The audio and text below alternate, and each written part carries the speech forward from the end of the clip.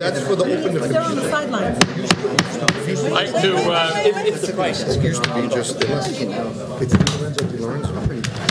I'd like to call this a regular meeting of the Board of Education, February 21st, 2018, to order. Please rise for the pledge of the flag. I pledge allegiance to the flag of the United States of America and to the republic for which it stands, one nation, under God, indivisible, with liberty and justice for all. Hello. You want me to put that on? Please note that we have middle school artwork around here for your delectation. Please, if you have a moment, take a look at it. Stunning. Different artwork, just about every board meeting. We have a memorial resolution I'd like to read.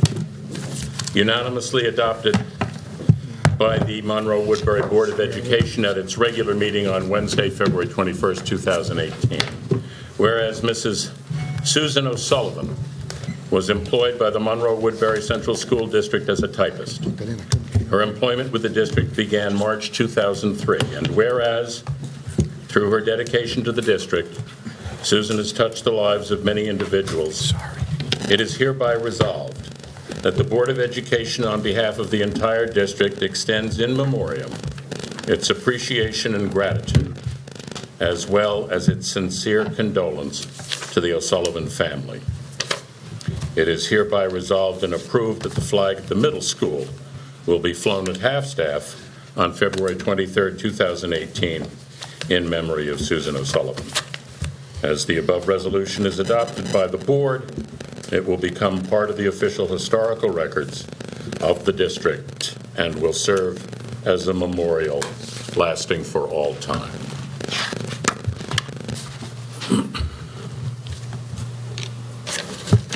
We are committed to academic achievement and success for all students in a safe environment. In partnership with families and our community, our mission is to promote confidence, inspire a passion for learning, and prepare our students to become responsible global citizens. Do I have a motion to approve the revised agenda? Motion, please. Second. Moved and seconded. All those in favor? Aye. Opposed? So carried. We will have a short break after, let's say, the policy manual second reading, so that the government students can scram. Can I say something before we start? I just wanted to take a moment. I just wanted to take a moment because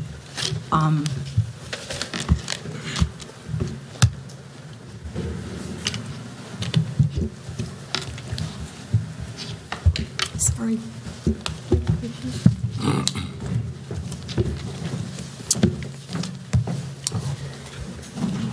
Thank you. Thank you, I appreciate it. To talk about what's happened this past week. First of all, our condolences go to the Parkland community. Tonight you're going to hear from various people, including our student rep, and you're going to hear from our safety officer who's going to present a budget about, what we're doing as a school to keep our kids safe. But I need to take this moment to talk a little bit more about just safety. Because, yes, we have to have better gun legislation. But we also have to provide mental health for our young people, for our community. And I really believe that we are in a crisis, not just in Orange County, but across the country. We don't have enough resources for our young people. And I just want to take a moment to say that I know that it's not easy for you guys.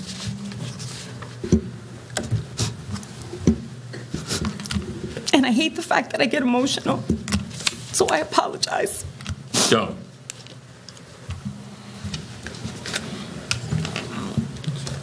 And boy, is it hot in here. But see, laughter is easy. But you need to know that we care about you. And that you matter. And that if we're going to make a change, we have to do it together. Because you really do matter. I mean, you just finished a survey, and 3,800 middle school and high school kids responded. There were 250 pages of comments that you all made. Well, guess what? We read them. And we hear you. And we're here to support you. And sometimes it may feel like we don't, because adults have a way of doing that. But just know that we're here to support you, and we care about you, and that we know that this is hard. I didn't grow up in a time like this, and this is not fair. And so we're going to get through this together. But we're going to be a better country if we start to work together as a team and hear you. So I apologize for the emotion. It's because I'm a mom and a grandmother. But we hear you. So just thank you. Thank you. Questions and comments from interested citizens. Kim Laskorsky.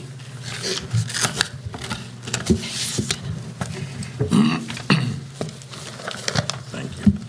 Good evening. First, the week of September 5th was School Counselor Appreciation Week. I want to thank Wayne Williams and his department for all they do for our students and families. Second, with Mother Nature being so unpredictable, I want to thank Mrs. Rodriguez and Dawn Russell for making every decision with one goal, keeping our kids safe.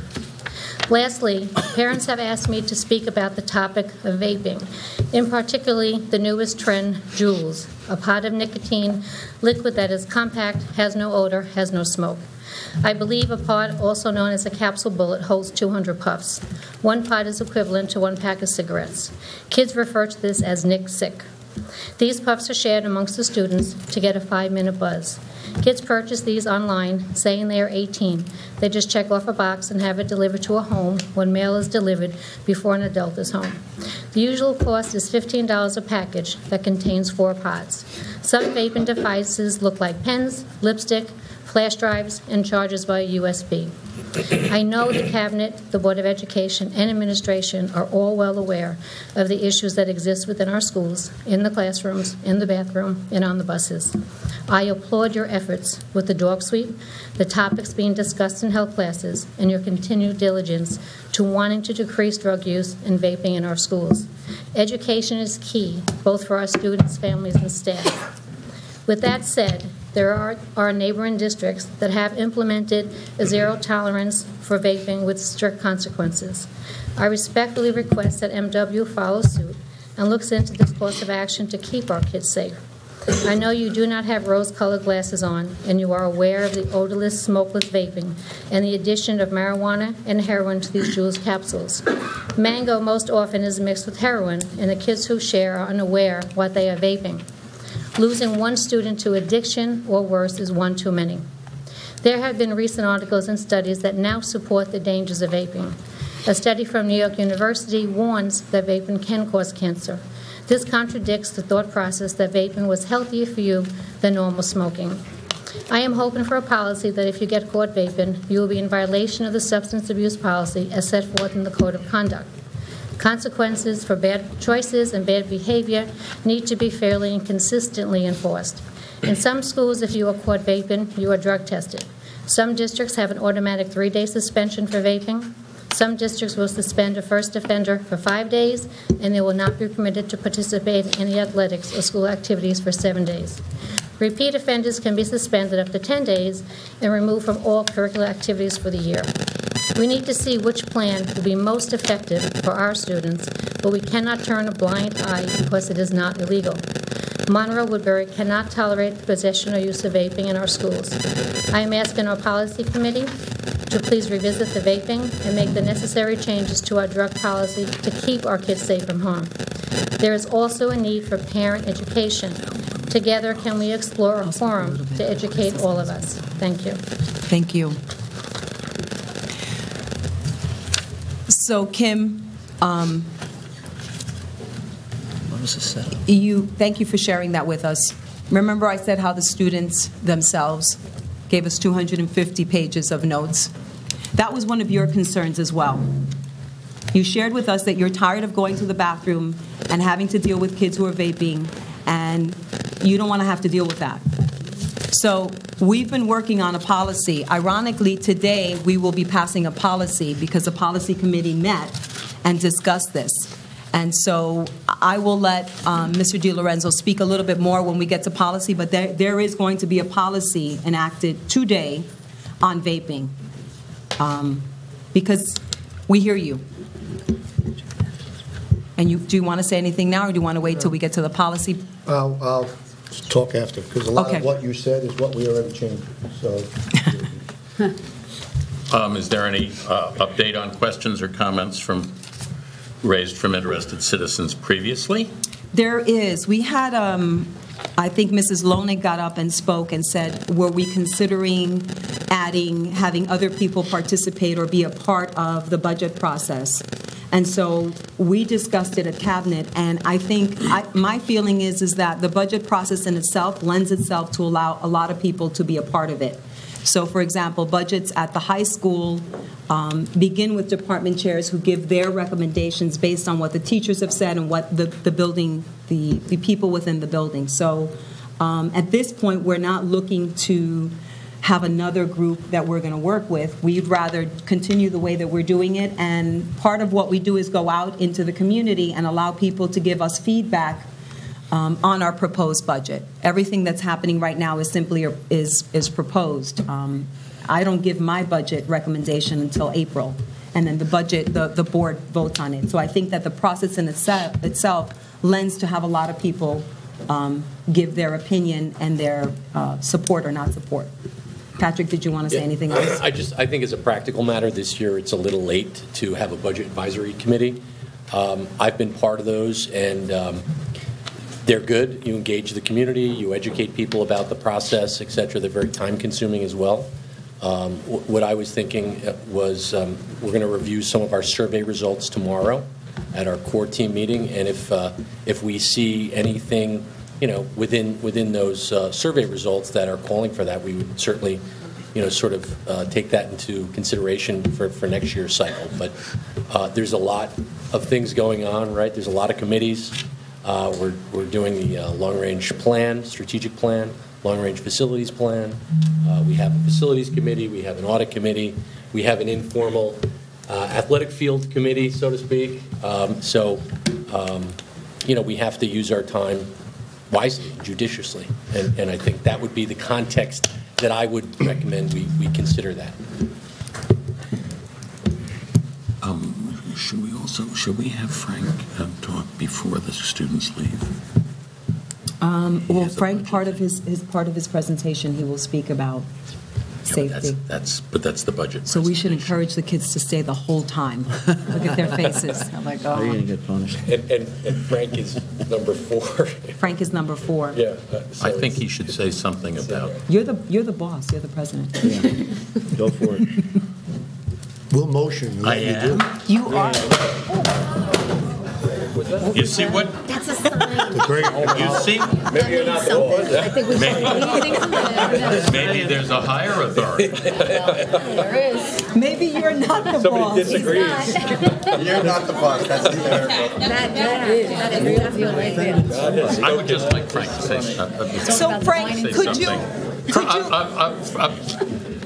We're letting you guys go, or anybody else, before the budget presentation. But Frank Squilante was going to be in the budget presentation, and it's about safety. So if you could chat about that A now, couple of things. so that you folks hear Yeah, it. you just do it there. I think that would be. Am I putting you on the spot? You can do this now, right? Yeah, he's going to do it now. It's okay. We just changed the whole agenda. Right. We just changed the agenda again. Do we need to vote on it? Forget it. Motion. Motion.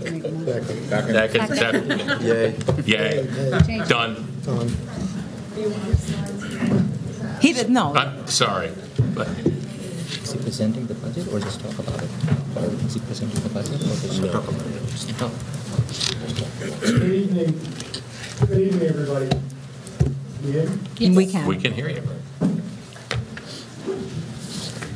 First of all, in light of the tragedy this week, a week ago today, I've been doing a lot of reflecting about, like everybody else has, about school safety, and about what's going on in our country and in the world.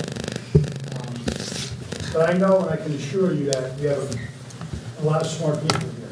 We have a lot of smart people in the community. We have a lot of smart people in our school district. We have a terrific relationship with our local law enforcement. I'd like to acknowledge Chief David Conklin, who's here from Monroe this evening, and right around the corner is Chief Kevin Watson from Woodbury. We have a great relationship with our state troopers. Those are the 3 municipalities that cover our school district. So we communicate a lot. When we look at every incident that happens, whether it's related to school or the community, individually, when we discuss it. So we've been doing a lot of reflecting. I'd like to talk a little bit about the school safety staff that we have. We have about 15 full-time school safety officers district-wide. We also augment that with law enforcement, retired law enforcement professionals, people from the police department, people from the correction department, retired military. They work as substitute safety officers. They bring many years of experience, and they're part of our team. We look at every time something occurs, how we could be better at it. They work as school resource officers to some extent. They're there to direct traffic. They're there to pay attention to who might be leaving a door open. They're not only at the high school and the middle school, we also have them at our elementary schools. And they create a safer environment and provide a valuable benefit to us. Talking about our emergency preparedness and our technology in our district, I work very close with our assistant superintendent for technology to look at camera systems, panic alarm systems, the latest technologies that are out that might be a good tool for us to use. We're actually rolling out an application called Anonymous Alerts. Anonymous Alerts, I don't know if you've heard, just so you know, it is a smartphone reporting app that allows students, after the ability to report information to school district administrators. We share it at times with law enforcement. We may get counselors involved. It's another tool to make us be proactive. It's like see something, say something, which is a New York State initiative. So we're confident that that's going to help us to get to the bottom of what's going on with some people and give them the help they need.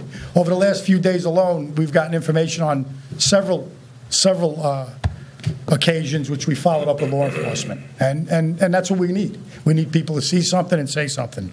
We're also going to be looking at a visitor management system that's going to provide people have to produce their government-issued ID when they enter our schools. In the middle of March, we'll have one over at the high school and at the middle school.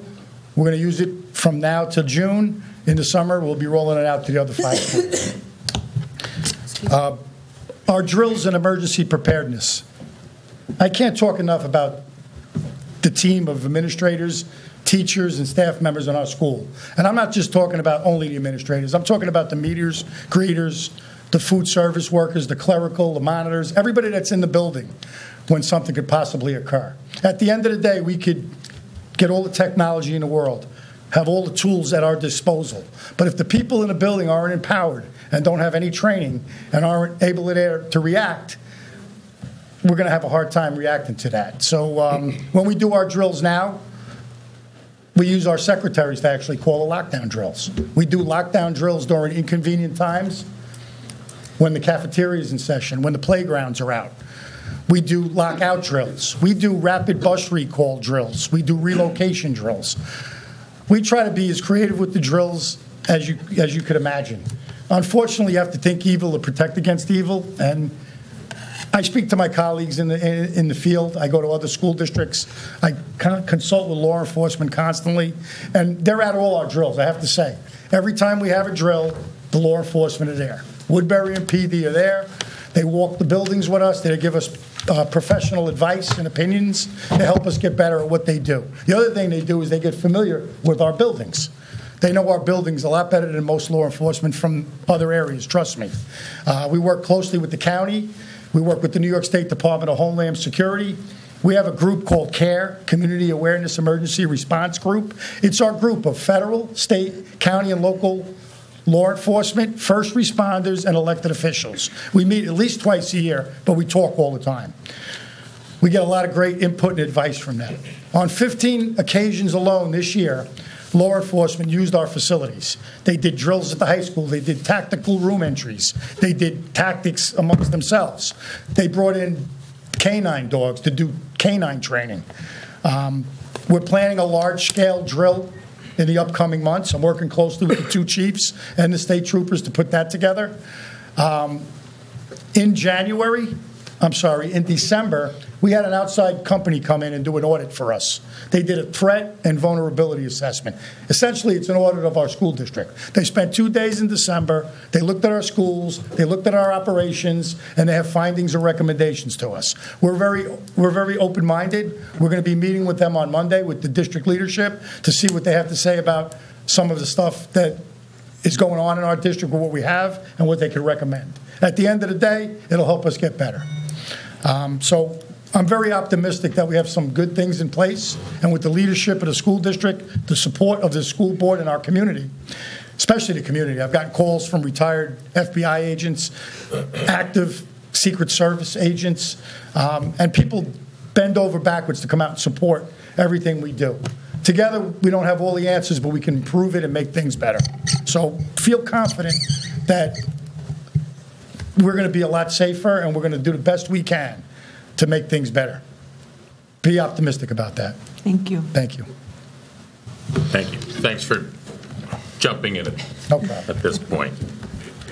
Do I have a motion to approve the minutes of the regular meeting of the Board of Education, January 24th, 2018, and the minutes of the special meeting working session, January 31st, 2018? Motion. Second. Moved and seconded. All those in favor? Aye. Opposed? So carried.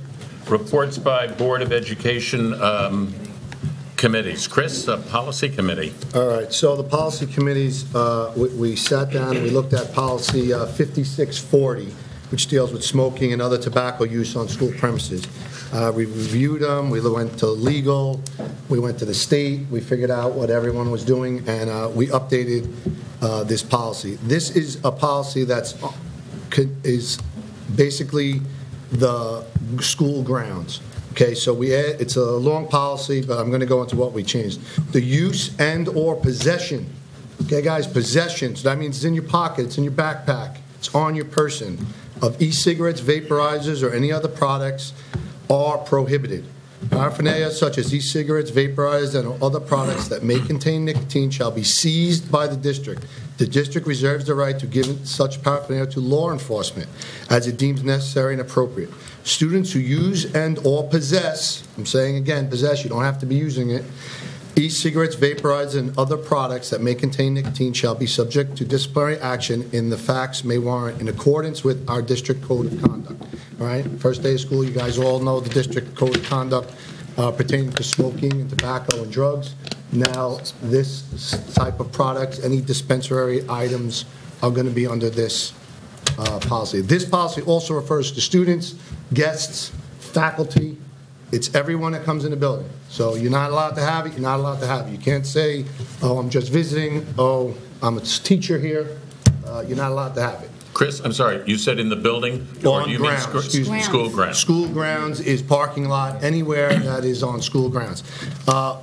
It also is an extension of if you guys are on a school trip, if you guys are on an away basketball game, or if you're anywhere that you are representing our school, the arm does carry into that venue.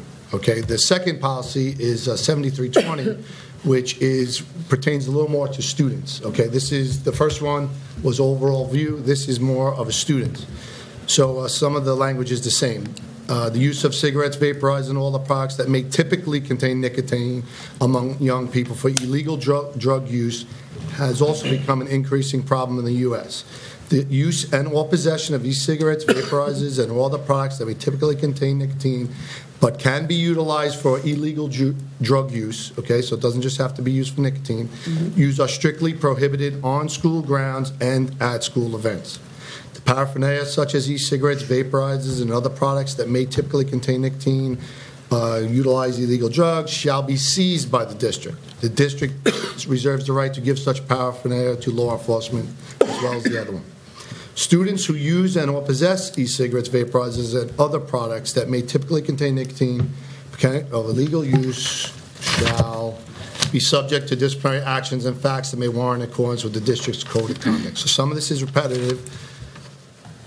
And the disciplinary measures, we also updated the consuming and sharing or selling or using or possessing such products, alcohol, tobacco, counterfeit and designer drugs or paraphernalia for use of such drugs shall be subject to disciplinary as the facts may warrant in accordance with the district code of conduct.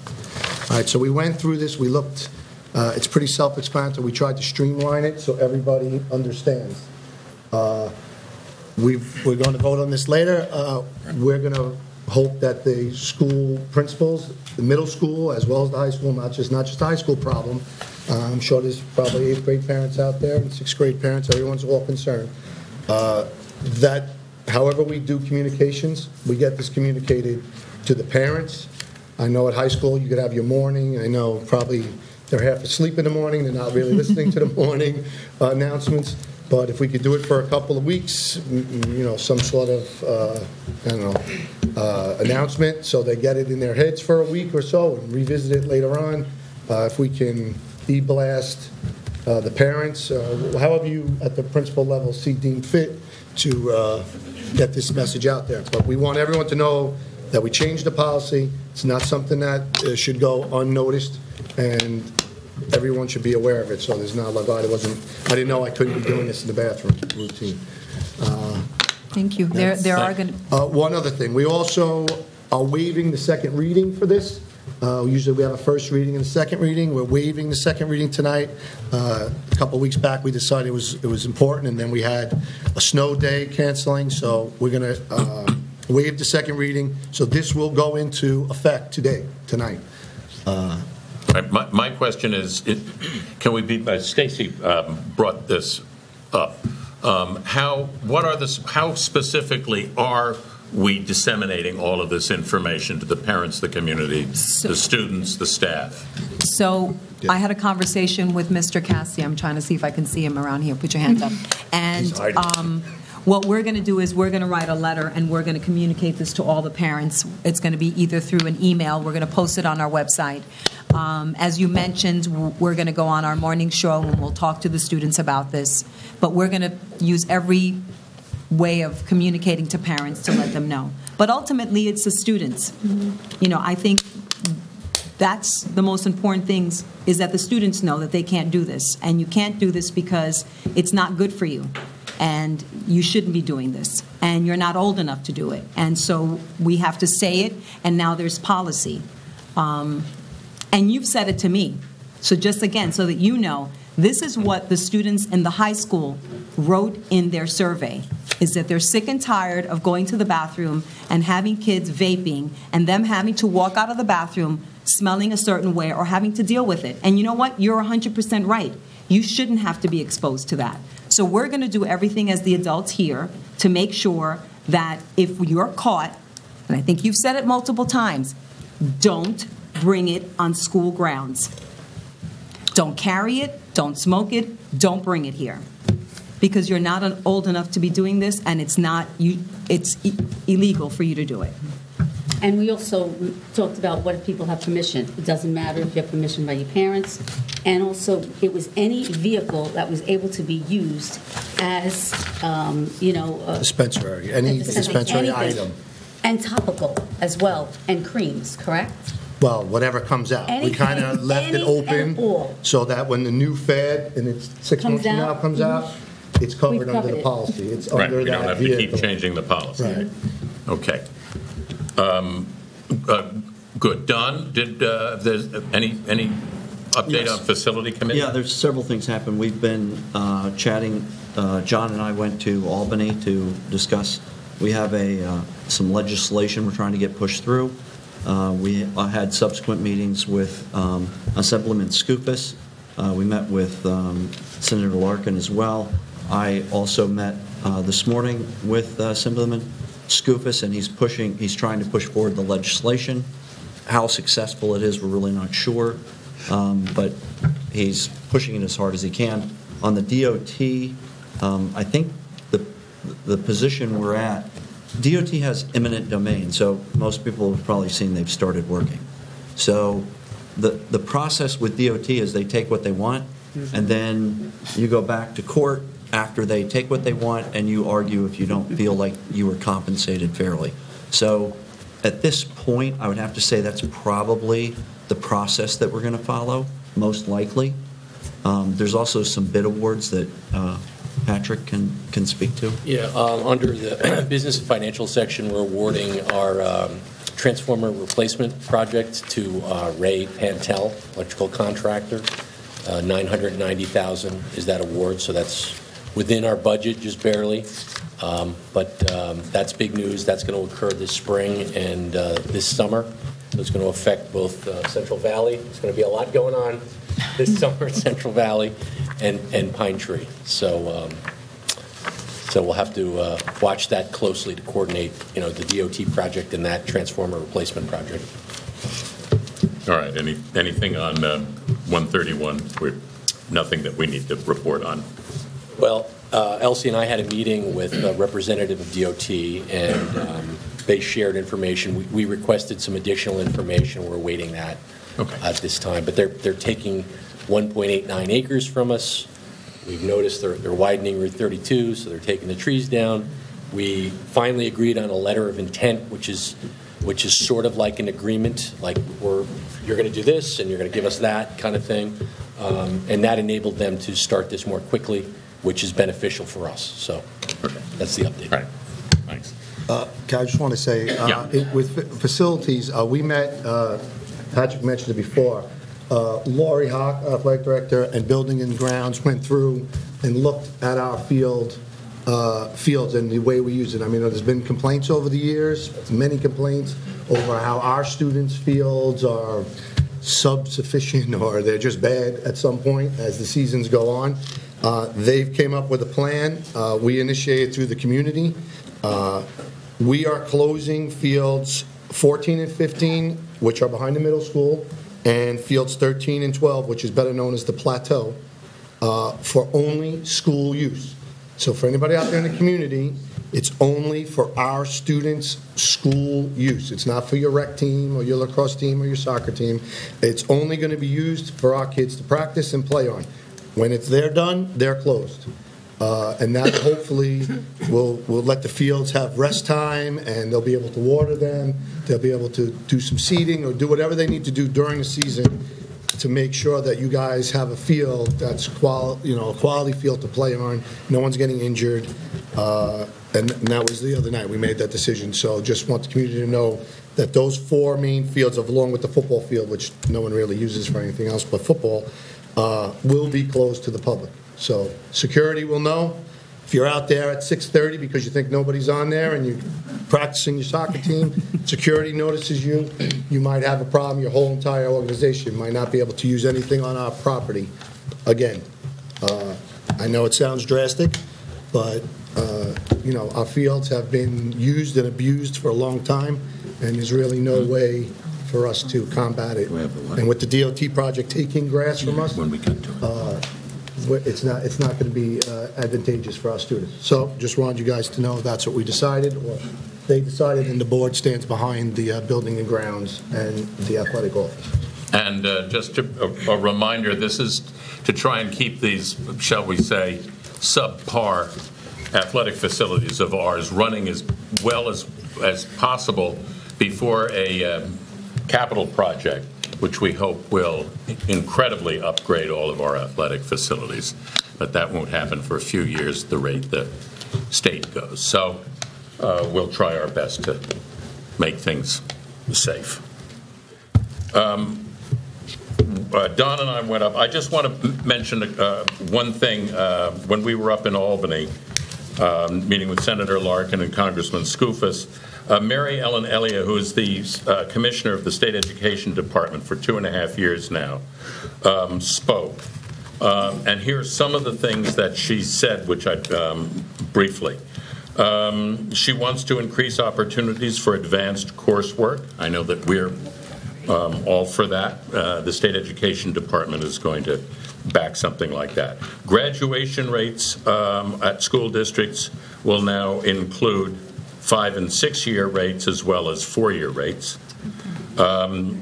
She's very much supporting a balanced curriculum. We certainly have that in Monroe-Woodbury. It's nice to know that the State Education Department backs things like art and drama and music. And the new standards that will be put in,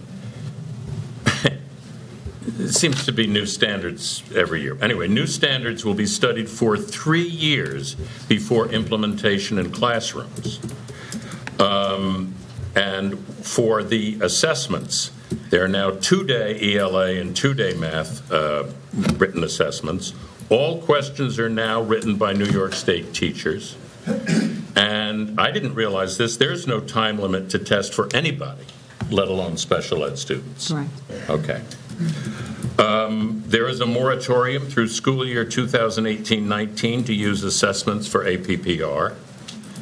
And she says any data from these assessments should be used to support teachers, a positive and feedback-oriented and collaborative use of such assessments.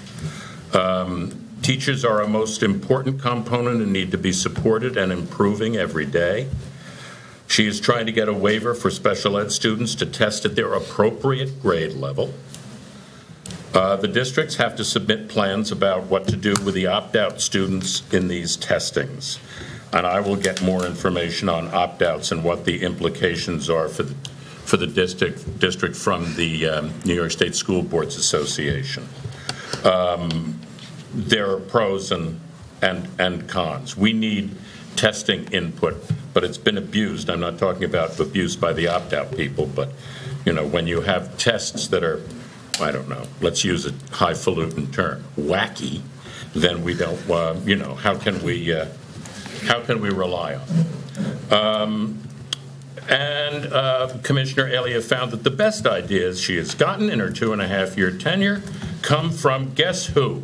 Teachers in the classroom, because they know what's going on. Report by Student Representative Sanjana Shashakumar.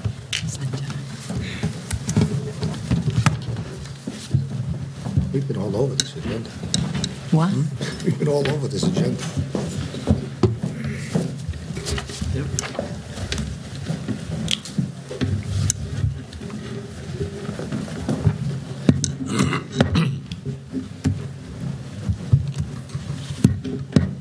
Thank you.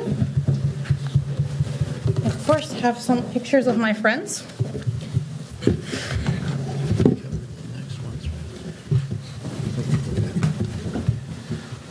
Okay, sorry.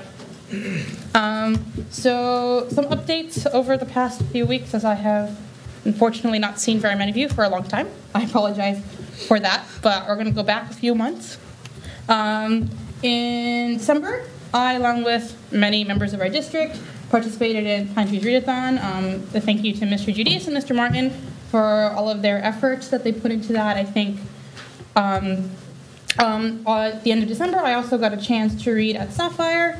And a few weeks after that, I brought some friends with me to Sapphire to the Sapphire movie night, where high school students sat next to some kindergartners and some first graders, ate some popcorn, watched Cars 3. And that connection really did start to develop between these students. And events like this, where we get to connect across schools, is very, very beneficial, not only to the students who are getting read to, but to the ones who are able to take away the smiling face of a kindergartner and being excited to talk to somebody in their community that value is there, besides all the benefits of encouraging reading and encouraging just being a part of this community outside the classroom. So that's kind of what's been happening down there. Across the district, students were participating in their passion for the arts.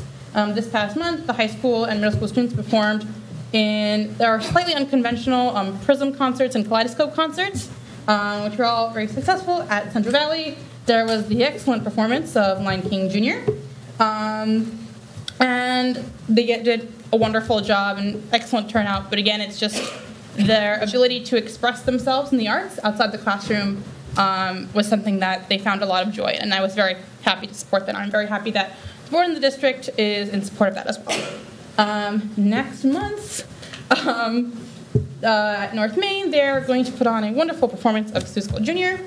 I got a chance to meet with some of the students at North Main yesterday. The performance is on March 3rd at 7 p.m. and March 4th at 2 p.m.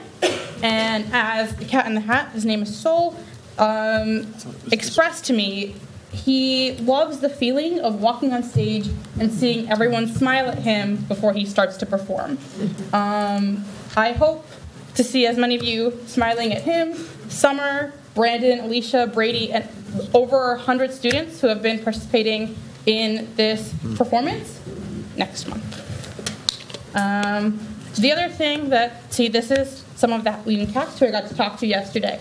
But outside of their passion for the performing arts, we talked about community within North Main and, as I mentioned before, the community that exists in Monroe Woodbury outside the classroom. These students are very, very grateful for being able to participate in a musical where they're not in the classroom and they're able to connect with students who are in different classes and in different grades. And they are able to make those kinds of friendships and be a part of a community where they know that they're accepted for what they love. And they expressed to me with many concerns about how they know of many other students within their classrooms who don't feel that same kind of niche. And having spoken with Mr. Davis and Mr. Cotto about this, there are a lot of difficulties around creating these many different niches within these elementary schools, within North Main, Pine Tree, Central Valley, but I've spoken with Mr. Massano how it's easier for these to exist at the middle school because you have the access to more clubs, more activities, transportation becomes less of an issue with the after-school buses. And we've begun to bounce around this idea of bringing forward students, representatives of these clubs from the middle school into Central Valley, into Pine Tree, into North Main, so those last weeks of 5th grade, and communicating with them the value of being part of this community, this club outside of the classroom.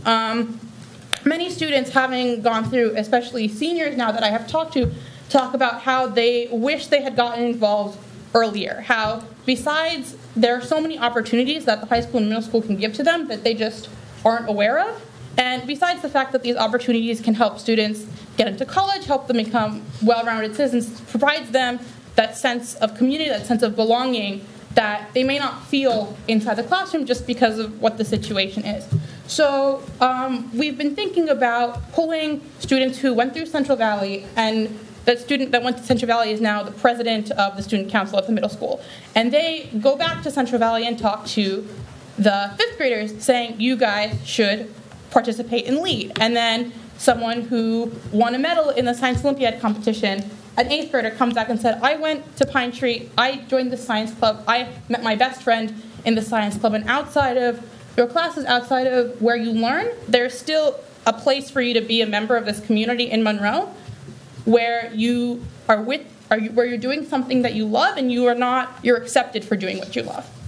And I was very happy that these students were able to see the value of that and understand that that's a big part of being a student isn't just sitting in class, doing your homework, raising your hand to answer a question. It's participating in this community. Okay.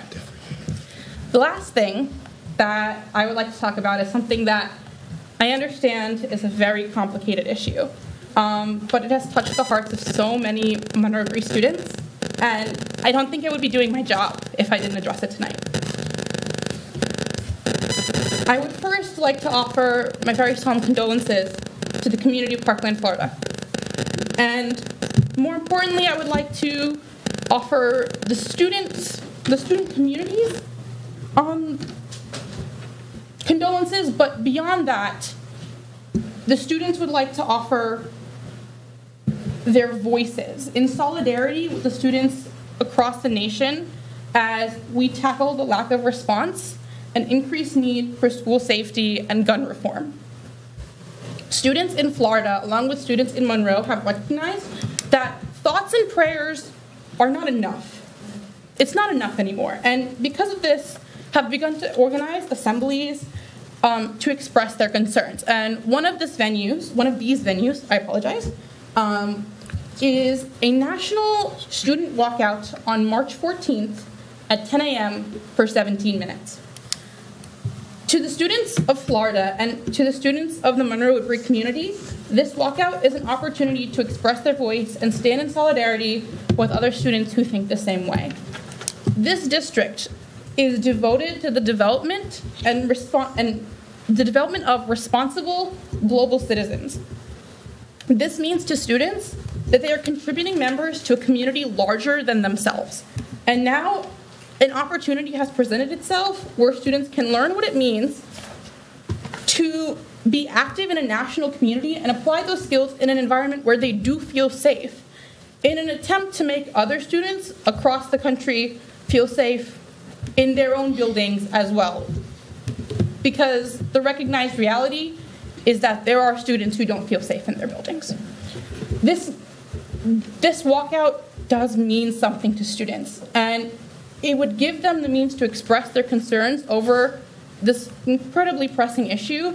And more than anything, we want to involve the board, central administration, building administration in the conversation.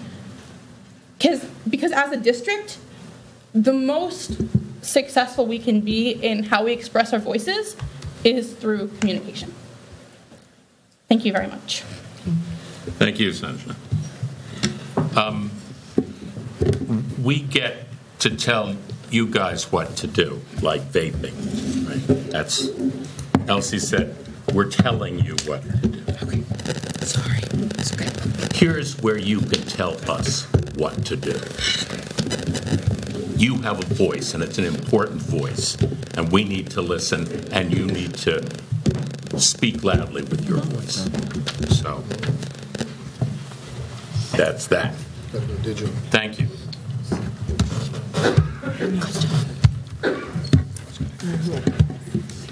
Us old white guys have screwed up enough.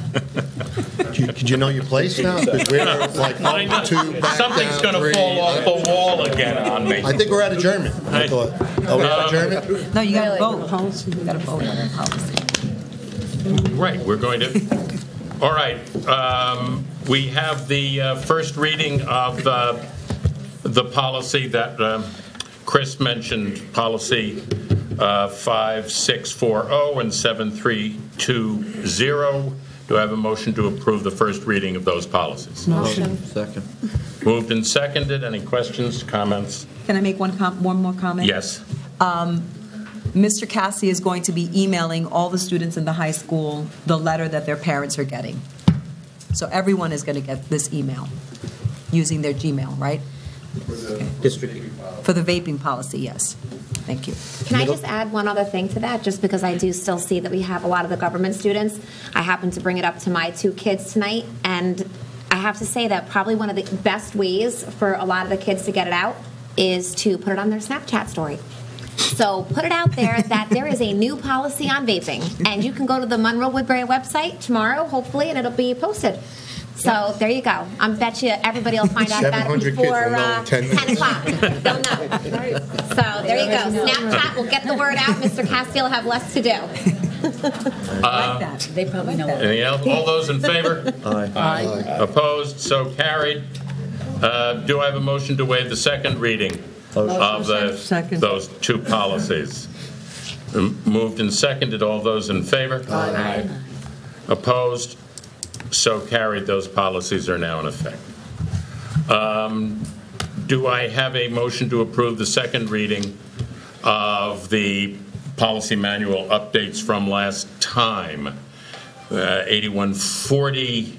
Anyway, programs for students with disabilities, allocation of space for special education programs, school-wide pre-referral approaches and interventions, confidentiality and access to IEPs and IESPs, availability of alternative format instructional materials for students with disabilities, district-wide state statewide assessments of students with disabilities, impartial hearing officer appointments and compensation. Motion. Second. All those in favor? Aye. Opposed? So carried. Let's have a short break before we do the budget. Here comes the stick out the pen and sign it.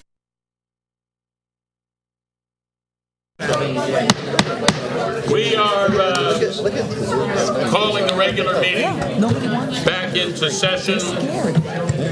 Have a seat. Before we start, John, before we start, No. Who's going ask if there was first? any questions about the last resolution. We passed it. What On resolution? the policies. What about it? The second reading? The second reading. I just want to ask a question about this policy on the special ed, on the allocation of space. Okay. So it says, the Board of Education recognizes that a school need not make every effort on every part of its existing facilities accessible if it can relocate or reschedule enough classes so as to offer required courses and electives in accessible areas. I have a question that has to do with block week. So is this something that is being addressed, that when you have block week and there are students that don't take the test, that are special ed students, that are non-credentialed in a 12-1-1 class, will they have a day of school because they're entitled to a day of school? So that's an excellent question, because we have been talking about this with the high school, about midterms and how we provide midterms, and the fact that our special ed students don't get school for about, 2 weeks? Give or take. So 4 days of testing. 4 days of testing. So this policy doesn't address that, but the midterm question is being addressed. And I think that when they're done, I'm looking at John and looking at Heath, that it would be good for the board to hear a presentation, because you're in the middle of working with department chairs. That is one of our greatest concerns, that there is a loss of instructional time when we are administering these tests. And how can we do it more effectively so that students don't lose instructional time? In particular, our special ed students. So I thank you for asking Yeah, that. good. Thanks. Sorry. Thank you. Now we'll review Book 1 of the budget. Patrick Cahill and gang. Thank you, John. And I'd like to thank the board for the opportunity to present to you this evening. We're going to be discussing our 2018-19 preliminary budget, Book 1. And when I talk about the budget, we're talking about the general fund of the budget. The district has several funds. The general fund is the principal operating fund of the district. It is, as far as I know, probably the only municipal budget that's voted on by the populace directly, much to our chagrin occasionally, right? But in any case, we're going to talk about the budget development process vis-a-vis state aid. We're going to review briefly our state aid runs, our projections for next year. We're going to talk about the tax cap. I put refresher up there. What I'd like to do is defer the specific conversation about our tax cap until our next meeting in 2 weeks. There's a few elements to the cap that we're still reviewing, but what I wanted to do is just sort of go through the process a little bit with everyone tonight, and that's why I'm calling it a refresher. We'll have more specific data the next meeting. We're also going to hear from Dawn Russell, who's going to discuss the transportation budget. Peter Quattroni is going to review the operations and maintenance budget. Frank Squilante will review safety and security budget, and Bhargav V.S. will discuss the data processing, computer-assisted instruction, central printing, and library and media budgets this evening. Okay, so I've thrown this slide up there in the past. It's essentially a review of budget terminology. I won't go through every definition, thankfully. I just put it up there as a means of having a common language amongst us for the discussion. One of the, I'll just point out one item here. So fund balance. When we talk about fund balance in the context of budget, it's usually unassigned fund balance, which is the sort of the free and clear fund balance. To the auditor, fund balance has a much more specific meaning.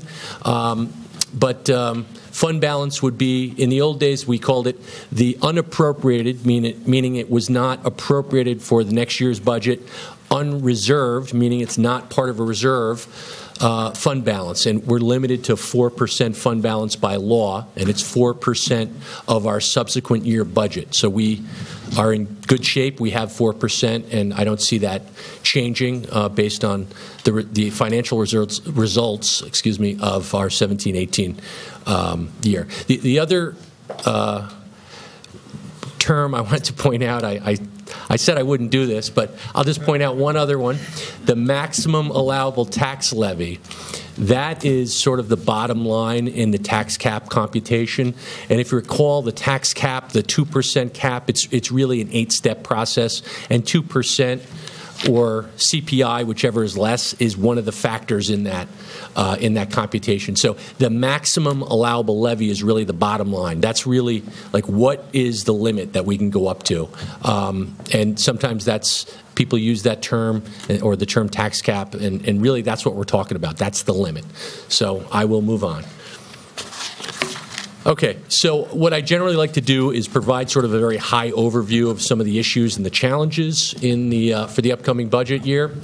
I have up here, as I have in the past few years, the property tax cap levy growth factor is at 2%. Now, that's actually good news. For this year, last year, for this year, that growth factor was 1.26%. And if you recall, 2 years ago, it was 0.12%. So we're trending in the right direction. The formula is 2% or CPI, whichever is less. So CPI this year was 2.13%. I had mentioned in the past, as inflation starts to increase, the economy starts to heat up a little bit, we can have issues with the 2% cap. If inflation's at 3% and we're limited to 2%, obviously that would be a problem in the long run. But needless to say, it's starting to move in the other direction, where the 2% cap is literally 2% this year. The other thing I'd like to point out for Monroe-Woodbury specifically, our tax-based growth factor is, again, above average. It's 1.7%, and I'm showing that right here. If you recall, last year, our tax-based growth factor was 3.1%, quite high. And that, in the formula, is sort of the first factor that adjusts the prior year levy, and it accounts for, sort of development, brick and mortar changes in the community. And so that's good. That's good news for us. It means right off the bat, our maximum allowable levy would be 1.7% higher than it would ordinarily be. The county average was 1.22% for next year, and the range was 0 to 6.7% as far as the tax-based growth factor.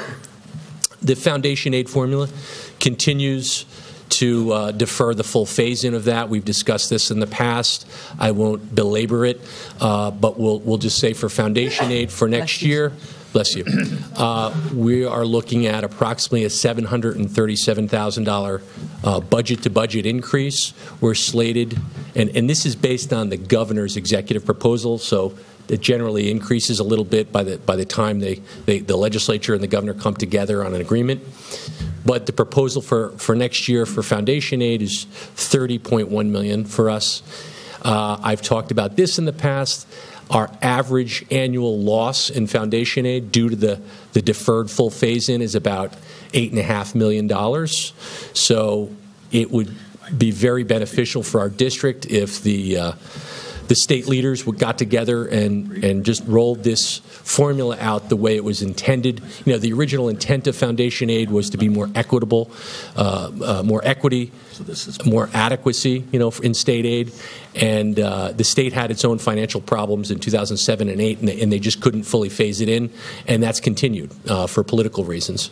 So, you know, the last sub-bullet here is full phase-in would benefit us substantially. And believe it or not, there are districts that full phase-in would result in a loss or a decrease in foundation aid because they were frozen, and for political reasons, it's tough to ever take away state aid from a school district. I'm going to get into it a little bit more, but the Regents last year proposed a 3-year phase-in, which would have been great. They've backed off on that. They're still proposing a phase-in, but it's more open-ended. I have Curious Joel annexation and request for transportation. Now, this may not come to pass for next year, but ultimately a loss in property tax revenue would result around $900,000 with the annexation, the ultimate annexation, and creation of a new town. There are some cost reductions, but this was with all the projections that we made, this was the one variable that was known. So I have that up there as a challenge. The other thing, which Dawn Russell will discuss a little bit more, is the increasing request for transportation for residents attending non-public schools within the 15-mile legal limit. So we as a public school are obligated to provide transportation to residents who attend non-public schools if it's within these mileage limits. And it's a cost to the district, and we accept that. It's the law. But we've been seeing some significant increases. And so for next year's budget, the increase is from $700,000 to $805,000, the budget request. So Dawn will talk more about that, but that's been a number that's been really increasing the last few years, and we have to watch that. We have continued increases in health insurance premiums at 7%. The trustees of the health plan voted about a month ago to increase the premiums 7% for next year. That's about $1.3 to $1.5 million to our budget, which is big money to me. It's significant. It's 7% is better than 18, which was the increase we took for this year, but it's still a fairly sizable increase on the budget, and it's tough to deal with. The one thing, the good news, the silver lining here is the health plan is in better financial condition. The benefit changes that we made last year and the premium increase are working. So we feel with a 7% premium increase next year, we'll cover our expenses and start to replenish the reserves that were drawn down in the 2016-17 year. I have contractual salary increases, step plus the percentage increase on there. The last couple of years, those contracts were open, so it's good news. We've settled our contracts. We now know to a large degree what the salary increases will be for most of our employees, but it still puts pressure on the budget, and that's why I had that up there. And for many employees, there's a step plus a percentage increase. So it's more than just the percentage increase. And there's something called breakage, where we have teachers or staff that retire at a high salary and we hire someone at a lower salary. Rarely is that breakage ever equal or even come close to just the contractual annual increase. So just items that put pressure on our budget. Need for capital projects has not gone away, obviously. Building conditions survey, that's what the BCS is. This is the facilities long-range plan. Projected $90 million or more is needed to do some of our capital work. So that's still out there. We were, pardon? Could you repeat that number? $90 million or more will be needed. Just wanted to clarify. We were fortunate last year. We established our capital reserve, and we were able to contribute a little over $3 million, which is fantastic. I would recommend we continue to fund the reserve. The reserve will be our down payment, if you will, and the larger our down payment, the lower our interest costs will be when we have to borrow or issue bonds, serial bonds.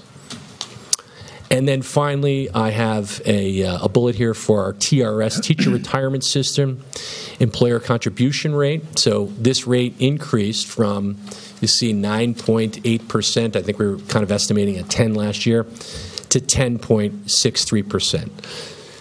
ERS is flat, but TRS is the more significant number for us, and that equates to about $450,000 for our district. So, again, I hate to be the prophet of doom, the doom and gloom guy in the budget.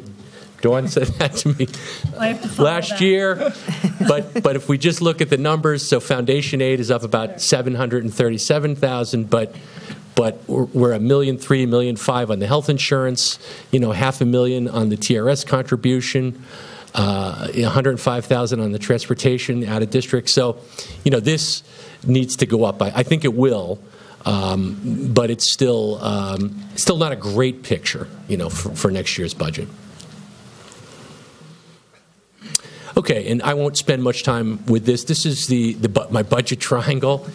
The budget, it's much like a triangle. One side we have our revenue, we have our appropriations or our budget, and based on our revenue, what we spend our money on, we have our instructional program. And the takeaway here is in the long run, our expenses, our budget, cannot exceed our revenue, right? And the other thing I would point out is in this era of the tax cap, our revenue is constrained, right, by the I'm air quoting, the 2% tax cap, which is rarely ever really 2%. So we're limited here on our revenue. We're limited by the increases in state aid. That limits our appropriations, our expenses, and therefore our instructional program is limited. So we really try to maximize and stretch our dollars. Okay, I won't go into this. We'll kind of skip over this. Sources of revenue, local non-property tax, state aid. I've mentioned this. It's supposed to be equalizing. So wealthy districts are getting less. Districts in need get more, etc. Let's see. The types of aid. There's general aid, which is the principal one is foundation aid. There's categorical aids, such as high tax, textbook, etc. Then we have our expense-driven aids, which are the aids such as building aid, transportation aid, and BOCES aid, where we spend money in one year, we have eligible expenditures, and in the following year, an aid ratio is applied, and that is our aid in that category. We also have some federal aid, the IDEA, which is 611, 619, that's Individuals with Disability Education Act. And we have title grants. Interesting fact about IDEA, it's federal money. It was intended to cover 40% of the cost for special education students, to educate special education students. It's around, as of 2008, I think this number is a little different, like as of 14, it's around 17%. So again, it's a federal mandate. It was intended to fund 40% of the mandate. It's actually funding more like 17.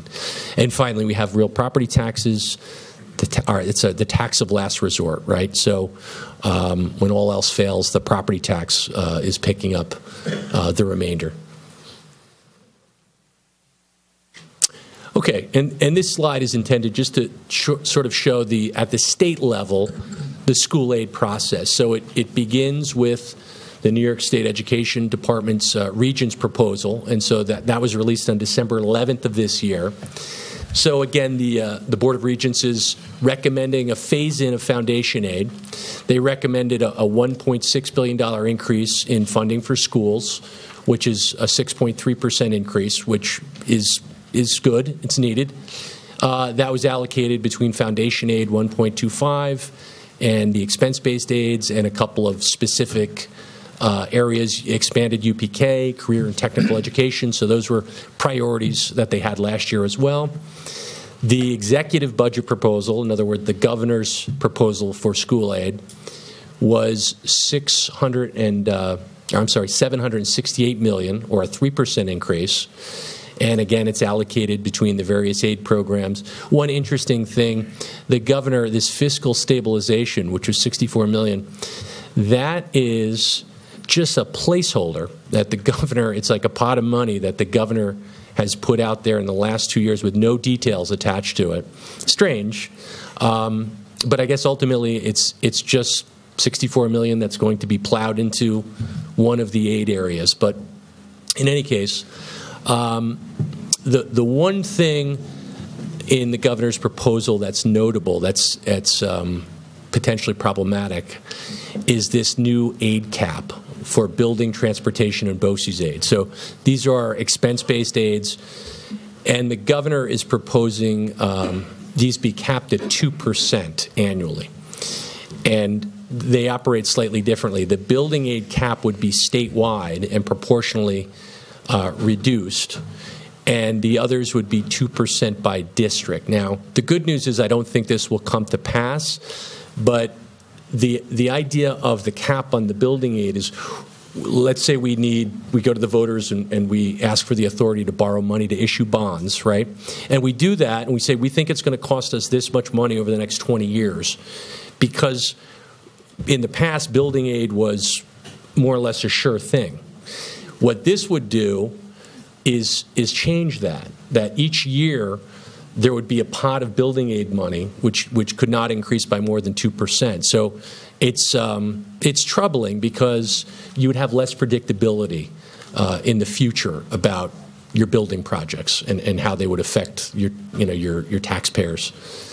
Fortunately, the legislature opposes this, that's my understanding, and they've actually done a computation where they think this has the potential to shift about $115 million to local school districts. So that's an idea that's out there, and it's something for us to keep our eye on, and I think lobby to, in opposition to that. And then based on the region's proposal, the governor's proposal, there's a reconciliation where the governor and the legislature come together. They arrive at some sort of compromise. It's usually, somewhere in the middle, so I think this number will, obviously, I don't want to say obviously, likely to go up from the governor's proposal. The state budget is due on March 31st, so, over the next month or so, we'll probably have, tighter and actual final state aid figures. Okay, and so this slide shows some actual state aid figures for Monroe-Woodbury. So these are the major aid categories: foundation aid, BOCES aid, etc. This 2018-19 executive budget proposal shows what the governor is proposing right now. As I said, we're hoping the foundation aid would increase. And this is our 17-18 budget, revenue budget projections. And we see the difference here. We've discussed in the foundation aid. We were seeing a little increase in BOCES aid. Some of these, we have to be a little careful about because they're projections. And like, for instance, some of the expense-based aids are projections that we made for this year, the beginning of this year or in the summer, about how we would expend money for this year. And then our aid projection is based on that. So we generally look at the BOCES aid a little closely because it's a combination of what we say we're going to spend, what BOCES thinks we're going to spend.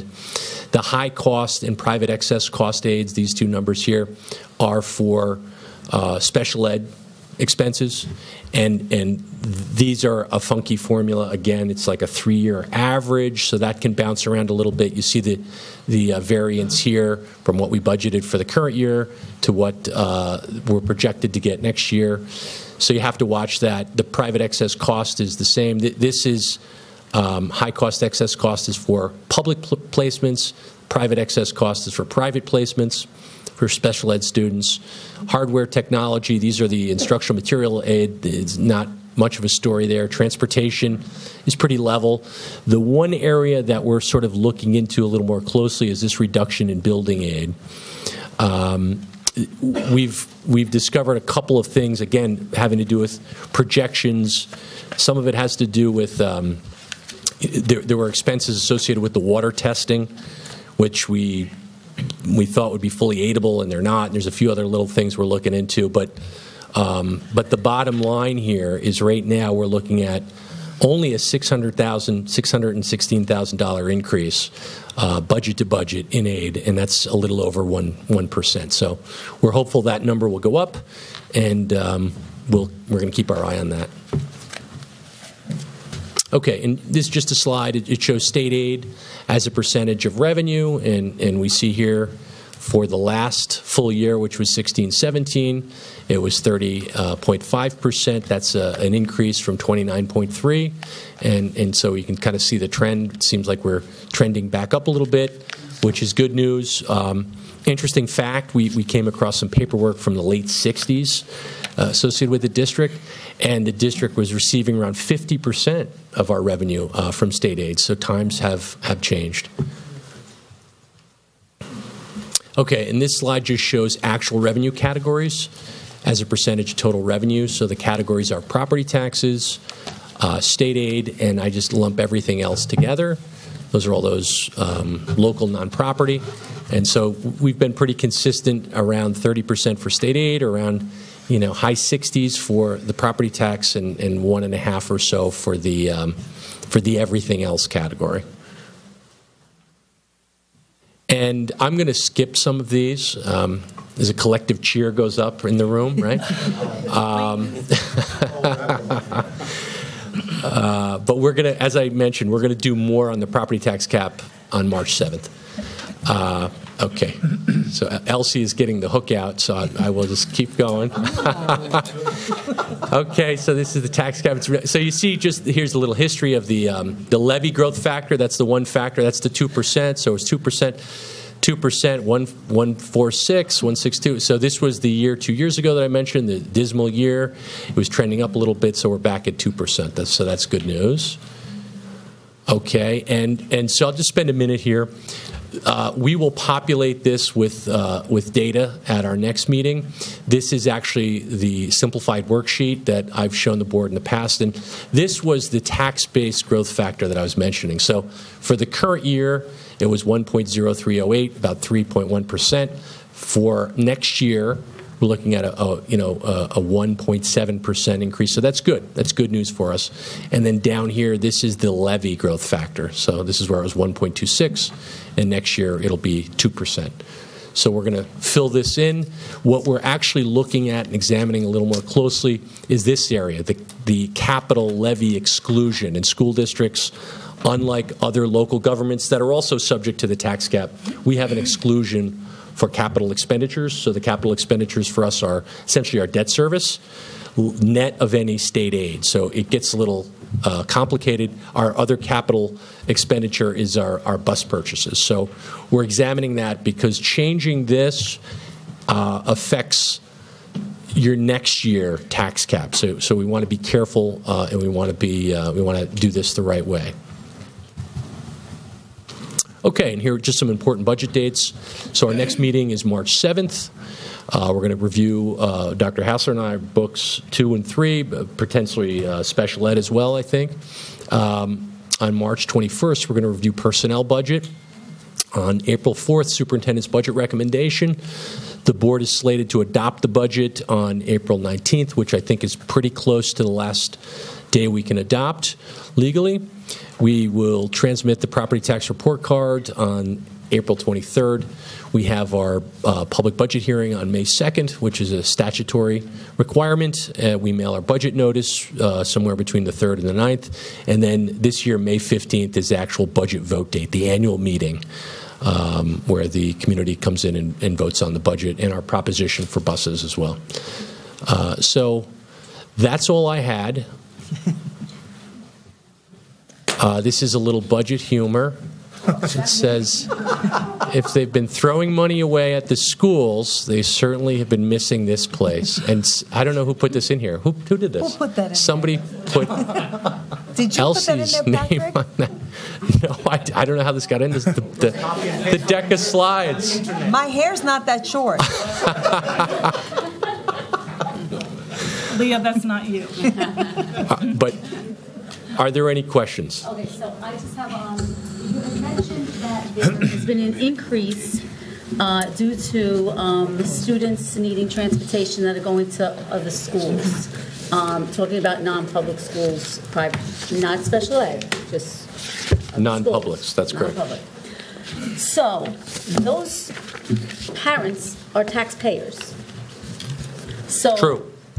So you mentioned that it's kind of like a loss. However, if you've got 11 students, and we know there's more than 11 students going to outside schools, and 11 students' parents are paying $10,000 in taxes, you got $110,000 right there, and you're showing $105,000 as a negative, like we're under. So, I mean, I would think that that's a help when they're not using our facilities or being part of the school, because what does it cost per student in the school? I think that's one way to look at it. If they were actually in the school, it would be more expensive. That I think that's true. That's one way to look at it. We were just looking at it from the sense that I think a lot of folks were here but not requesting the services they're entitled to, and I think that may be the change that we're seeing. That for whatever reason, they can get busing within the 15 the miles? sentiment has changed where we're entitled to transportation, we're entitled to textbooks, we're entitled to related services. We're entitled to a whole slew of services and items, and that we're seeing a higher utilization of that. I think that's potentially the difference. The point is, if they had done it 5 years ago, we would already have that calculated into our budget, and then when you look at the 2% increase or whatever it is, it would be reasonable to suddenly see a shift. I think in the last 3 years, it's gone from 30 grand to 800 grand. Mm-hmm. Right. So to see a sudden shift, because we have tax caps, it doesn't anticipate that. So that's where the money ends up coming from someplace. Does that increase inclusive of KJ buses, or this is just outside, like parochial I think it's easiest that when we get to the slide, like I basically could give you the history, and it would be a lot easier to understand the entire path of. But it is inclusive. But yes, it definitely. Answer your question. We've got our BOCES special ed transportation, and then we've got the contract transportation. It's not parochial schools, KJ. Are you mad at me, Elsie? I think you should leave it up there for the rest of the presentation. No, Patrick. Okay, let's move on. I think you need to put that on Facebook tomorrow. No, I can't because it's copyrighted. I just show it at these meetings. See, I take it as down. long as he is, he. Take it down. I don't want to get anyone in trouble, including myself. Last year was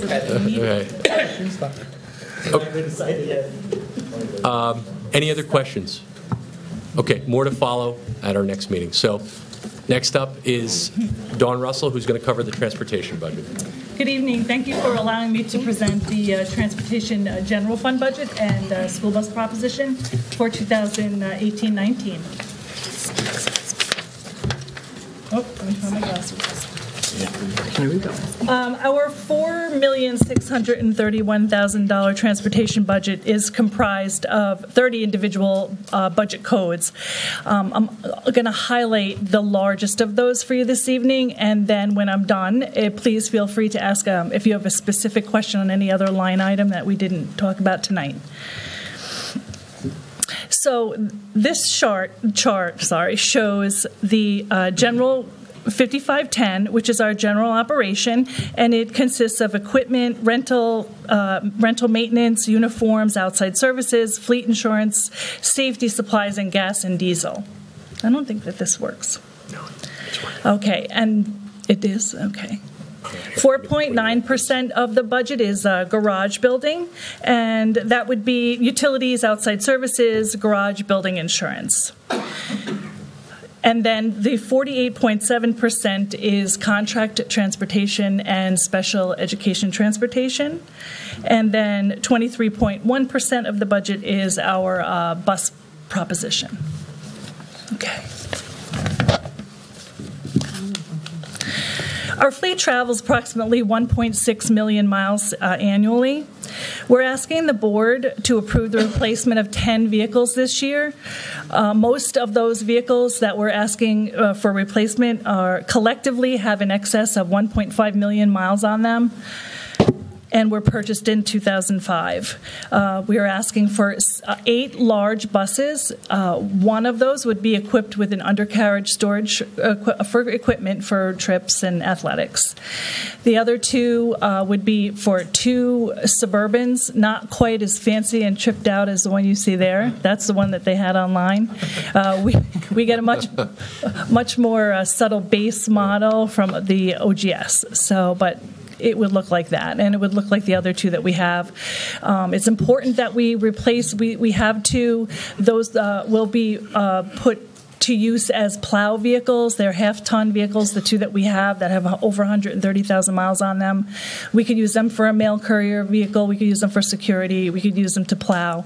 They're very versatile, and they can probably use till they're 200,000 miles on them. So that's the good news.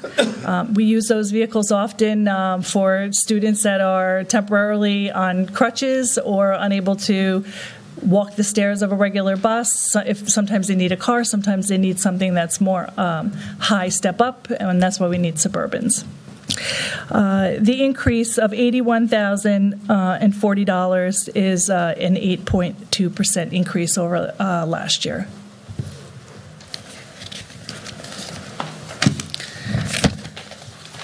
So in our equipment budget this year, we've added GPS.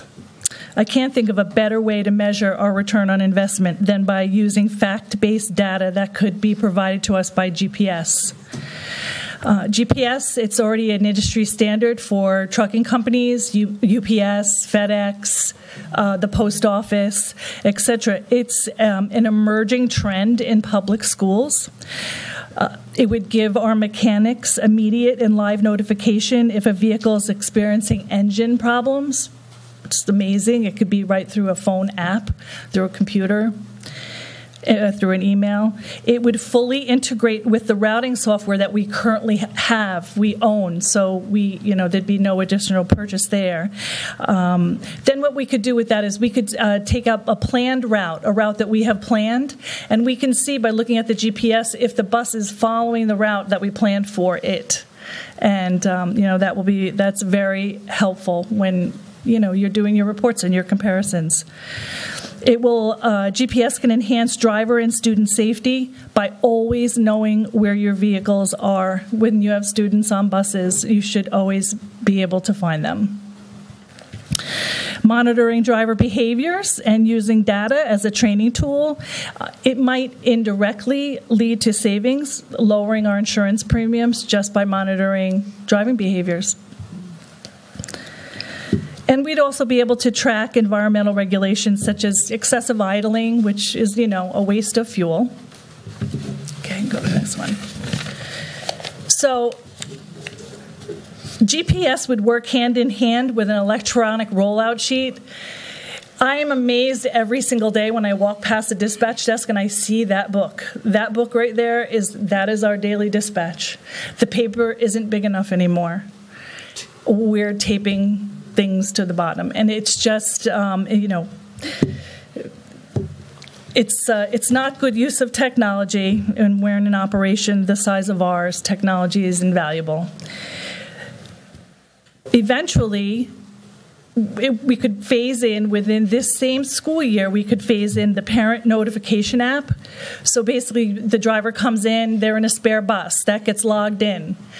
Or if they're not in a spare bus, but it's a spare driver, and the attendant is different, it gets noted as they're clocking in the morning. The parent will have an app, and the app will tell the parent who the driver is going to be, what the bus number is going to be, and they could see where the bus is at what time, like how many more minutes till it gets to their stop. There's just so many things we can do with this. Literally like a countdown clock till the bus shows up. It is amazing. Like an Uber? Yeah. It is amazing. And actually, I've spent time with Bargoff. He's come to my office, and, I'm showing him all these prototypes, and I want to try this, but we have to try that. And he said, why? Why do you have to try all of that? You have this amazing program, a routing program that's tried and true, and it has all these extra things that it does, and we're not even utilizing them. So we don't need to try all the mom and pop softwares. We need to use what we know and what we have and work with that. And that's kind of guided me along the way to this point where I know that we could get a program that will just integrate with what we have already. Okay. Okay, so gas and diesel. You'll see that we've budgeted an additional $10,000 budget increase on gasoline and diesel. The prediction is 1 cent decrease in gasoline, 8 cent increase in diesel for the coming year. We continue to participate in the Clarkstown School District cooperative diesel bid. Last year, we only saved about a total of $14,000. It wasn't impressive.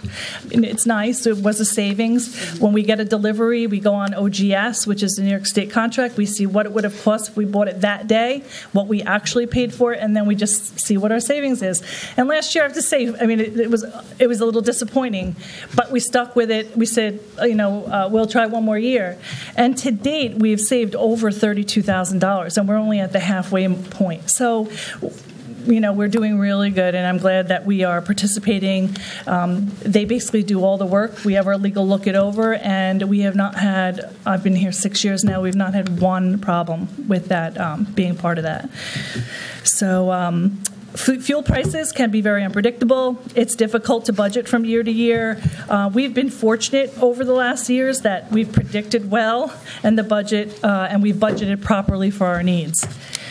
This year, the average cost of gasoline is about $1.85 that we're paying.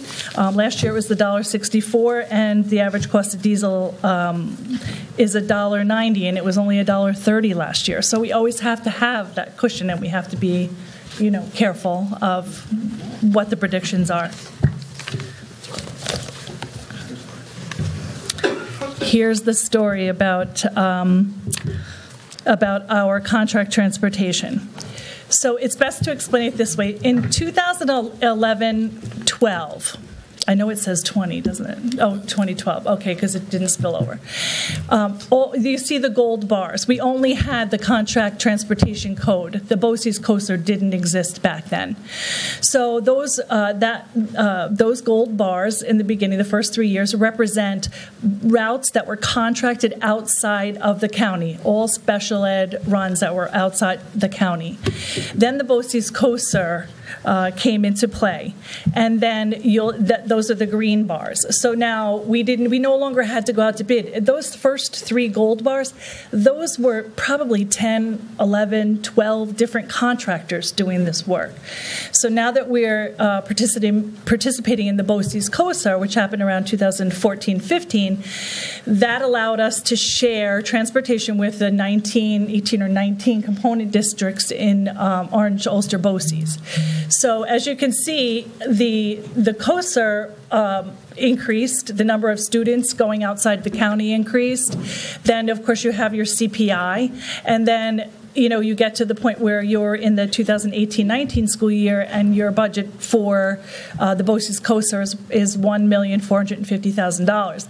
Now, while that might seem like a lot of money, I can guarantee you that if we kept going in the other trend, we did not have the BOCES COSER to share with other districts, we would be paying at least 30 to 40% more than that $1,450,000.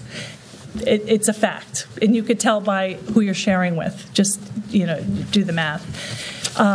But that's what I do. And then, so now if you go back after the first 3 years and you look at the very small bars, which were, from 14, 15, and 16, we still did contract some work out. They were municipal agreements with KJ and also with Washingtonville, with Southern Westchester BOCES. We had a very small contract where they would take our kids from Clearview to their CTEC programs, things like that. So we did have maybe 35 to 50,000. The numbers you see here are budget-to-budget numbers changes, so we might have spent a little less or a little more than that. Then we get up to this 2017-18 school year, where the growth of the KJ area schools. So during that period where it was very low, we were transporting approximately 64 students in the KJ area schools. We did those with our own vehicles. And then when the transportation requests started coming in, we could see that we were being inundated with transportation requests, and we began to think that might have been the right time to go out to contract with this work, because we got to the point where we had 433 students, from 64 to 433, and those are students who have enrolled and registered in our district, because if you don't register, you're not entitled to transportation as far as Monroe-Woodbury is concerned. So on top of those 433 applications, we have about 100 to 110 other applications that came, but they're not registered yet. So we can't provide their transportation, but we know that they're anticipated. They're there. They just haven't come in and registered. So you have to be prepared for that.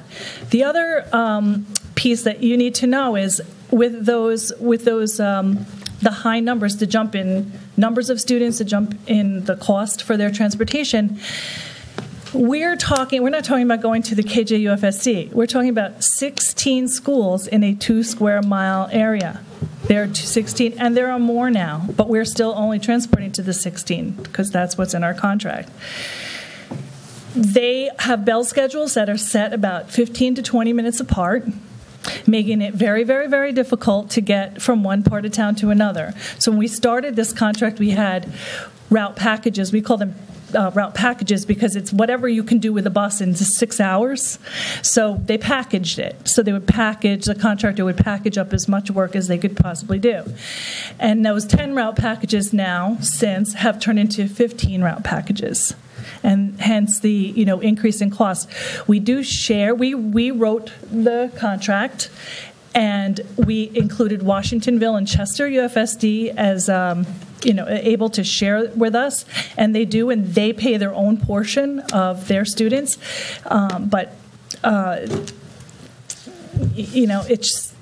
It's impossible for us to do better because the way that the bell schedules are, it doesn't allow you to combine certain schools together, and it doesn't allow you to get the families are building on the outskirts, and we're going to Chester, and we're going to Woodbury.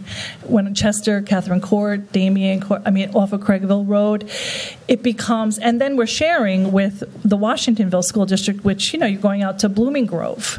So now we need to be able to get into this big circle and pull whatever the corridor in Chester that we can pick up as well, and get back in 20 minutes. Because it's easy for them to do because they are in a 2 square mile area, and that's very, that's doable for them. So that's our challenge. Okay. Will the upcoming changes from the annexation have any effects on these numbers? From a transportation standpoint, there were only about 6 families that lived in that area. Well, it won't add more time. The building will add more people, but it won't. Luckily, it's right there, so the timing is okay. As long as I think we went from using some vans to using big buses for everything. And I say we, I mean our contractor. And they follow the same our rules. We set the standards. I follow their buses around. I see where they're picking up. I see who's getting on the buses. So does my assistant. We keep a very watchful eye on your tax dollar, our tax dollar. It's just, and it's very time consuming, and it could easily slip if you don't watch. You have to watch, and you have to be able to anticipate. So with the 110 students that are not registered yet, you don't really know where you would be transporting them. They can end up having special needs and be absolutely within 59 miles out of here. They could be, and it's a possibility. Certain schools tend to send lists of students, and there is a loophole there. I don't say loophole, but there's a law that says that you can send a list as long as that they have a certified letter on file at their school from the parent that gives them authorization to send us lists. But those lists are pretty, they're almost better for us because they're very easy to read and understand, and we can import them as an Excel spreadsheet. So we almost appreciate that, it's okay. And then it also, so we mark down who has a student ID number, and then the rest of the kids that don't are the kids that are not registered. So, and now, of course, we still have a month before the deadline, which is April 1st for non-public school transportation. So we'll have to see what's happening between now and then.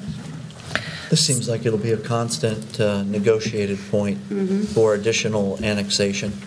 Absolutely. Because this will be the justification for additional acres to reduce our bus costs. So we can expect that to jump when there's a need or a perceived need for more annexation of property. I hope I was able to explain that well enough. I didn't want to get too detailed, but okay. Okay, so the combined bus purchase and general fund budget has increased by $329,827, or 7.668%, for a total of $4,631,101. And then if you have any questions? Did we address any of the, I know there was some discussion about cameras in the buses. Are we doing anything additional with that? Well, yes, actually, I'm very happy to announce this. We had 9 buses that were not equipped, and those were just the ones that are the oldest ones in the fleet. Right. So after careful consideration, and we decided that we would find the money and get those buses equipped. The packages were just delivered yesterday. There's a process, and the installer came today to start organizing. And the good news with those cameras, even though they're in our older pieces of equipment, is that when those pieces of equipment go to public surplus, all of those items will be removed, and every one of them will be able to be utilized because they're brand new. And they're going to be, because what I ordered for them is the newest technology. So very shortly we'll have cameras in every bus? Yes, probably in the next 2 weeks. Okay. There'll be one. They're a piece of equipment. Something could go wrong, but yes. And just as a side note, the Suburbans and cars do not have and never have had cameras. We haven't had the need for them, so I think we're just going to leave it at that for now. What is our bus fleet? How many? We have 170 vehicles. So you had 9 without cameras? We had 9, but they're always the spare buses, and because. And then the newer buses go on trips. Yeah, no, that's wonderful. I mean, it's been a long time. I think the cameras were introduced about 12 years ago, so it's taken all this time. I think we just realized we want to have cameras on every bus. We don't want to have any gaps anymore. Right, and it became difficult for dispatch because we knew some routes maybe were a little more difficult. This one must be in a camera, and this one is, then we're switching buses last minute, and it's just much. It's a better idea. This GPS that you were talking about, will it be able to download, or when you get whatever the system is to integrate what we currently have, will it be able to download each driver's route, what they did, so that it'll automatically come out? Should be real time, right? Yes, it's real time, and then it saves a report. It's a cloud based, so we don't need all this storage, or else we'd need something the size of a bus garage itself. So it will create a driver report card, which is wonderful. And, I'll give you a couple just really simple examples. We'll have a parent maybe call the bus garage and say, I think my child's getting to school late every day. She can't seem to get to first period. I think the bus is late every day.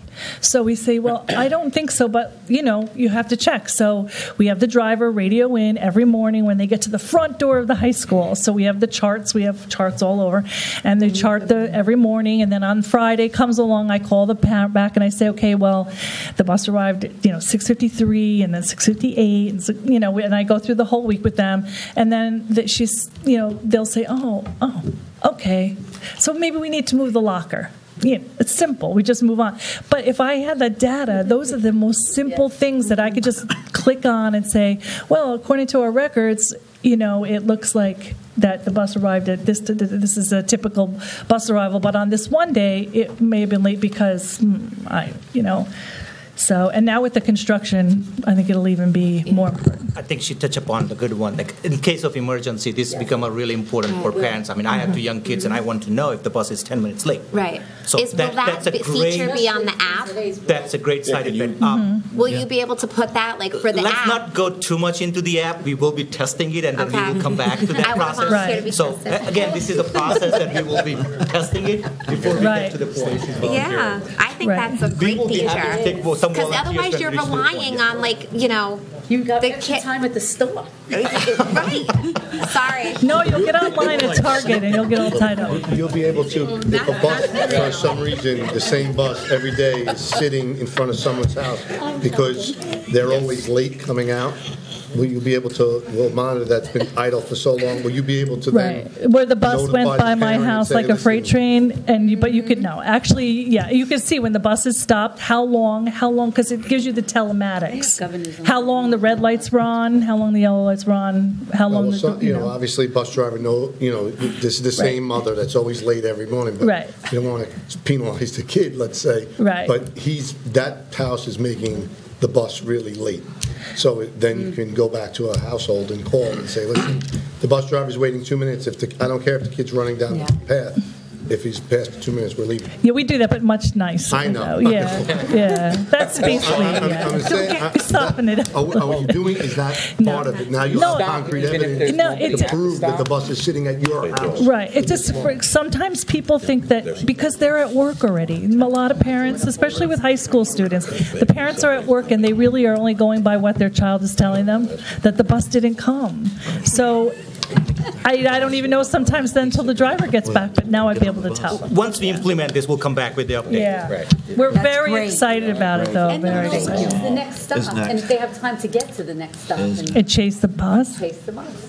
Now, the bus stops even if there's nobody at a stop? Well, to stay on time, that's the best thing to do. Unless, of course, that child's never, ever there. The parent said, we don't need the bus. But it keeps you on track. Let us test the app before we come back, and we'll come back with the process. There are No, he just asked a general question. We don't want Yeah. to go too far in what I can do as a parent or not. Yeah. Our first goal is to equip all the buses with the GPS. All these are the side effects. So we'll test this process, and we'll come back with the... We'll understand the I know what you're capabilities saying. and then discuss that. Yeah. I'll go, don't give me any pressure. Any other questions? Is next. All right, next. Okay. This is my dinner. Okay, so next up is Peter Corderoni, who's going to discuss the Buildings and Grounds budget. Yeah, it's once a week. Oh, yeah, that's a good idea. Walker, we need a second screen for next year's budget. He approved it already. Hi and good evening. Before I start, I'd like to thank everybody in this room for making me feel invited and included and everything from day one here. It's been a great experience so far. This is the Buildings and Grounds budget for 2018-19.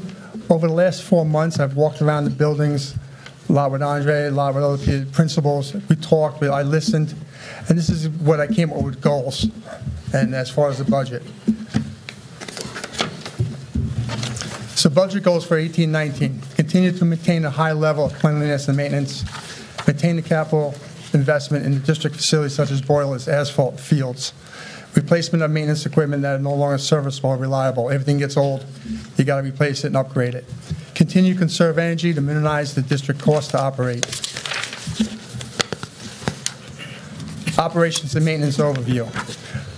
This is something I've always brought to my budget presentations. Everybody knows we have a lot of square footage, but no one knows what the breakout is. So custodial staff cleans roughly 1 million square feet nightly. That's like having 333 3,000 square foot houses or 6 3,000 square foot houses per staff member cleaned every night.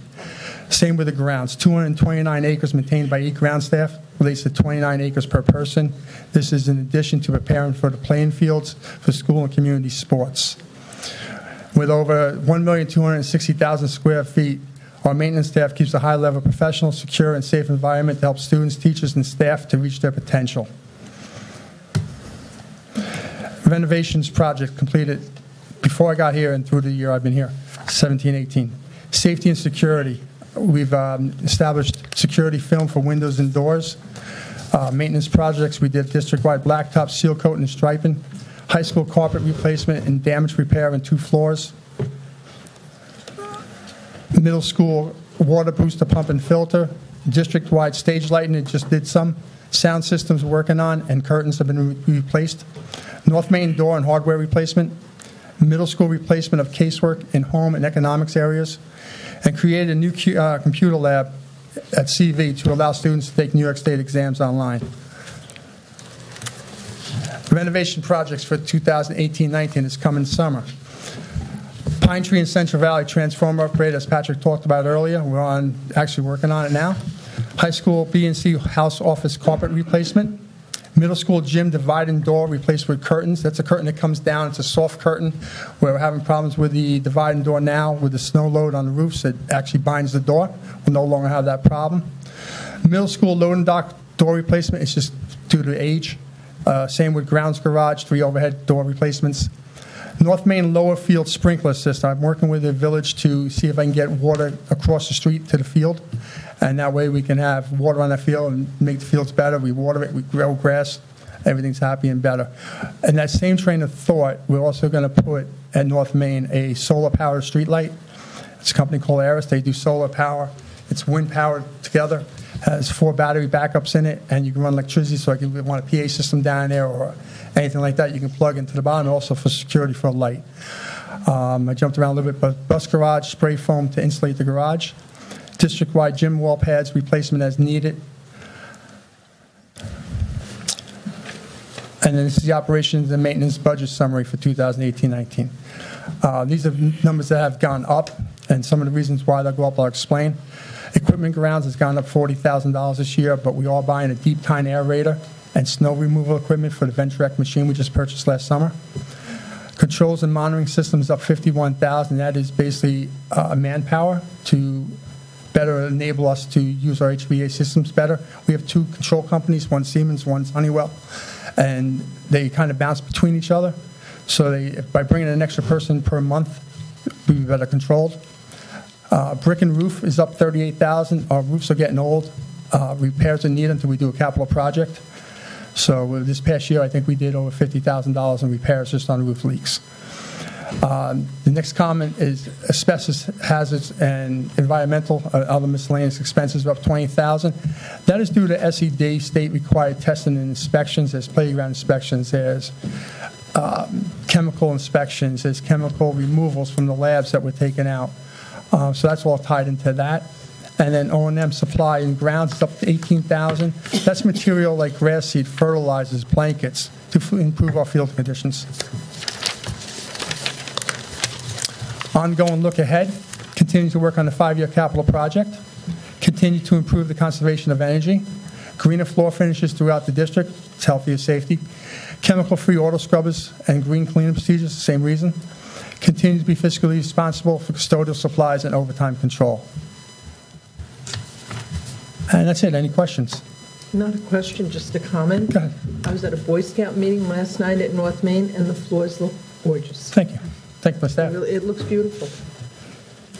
I second that. I know you put some of the bigger projects that were taking place, but I know I've mentioned in the past that it's the little things that people notice, the pine tree sign, little things like that. It definitely makes a big difference, and hopefully more parents are noticing that, the little things. The staff is very good. I have a very good staff. I've actually walked into a great staff. Thank you. Okay. Next and up, we hope in the future you said we'll see or whatever you said about we greeted you and embraced your being here, and we hope that continues. We trust it will. Good evening, members of the Board of Education, Superintendent Rodriguez, cabinet members, colleagues, and the Monroe-Woodbury community.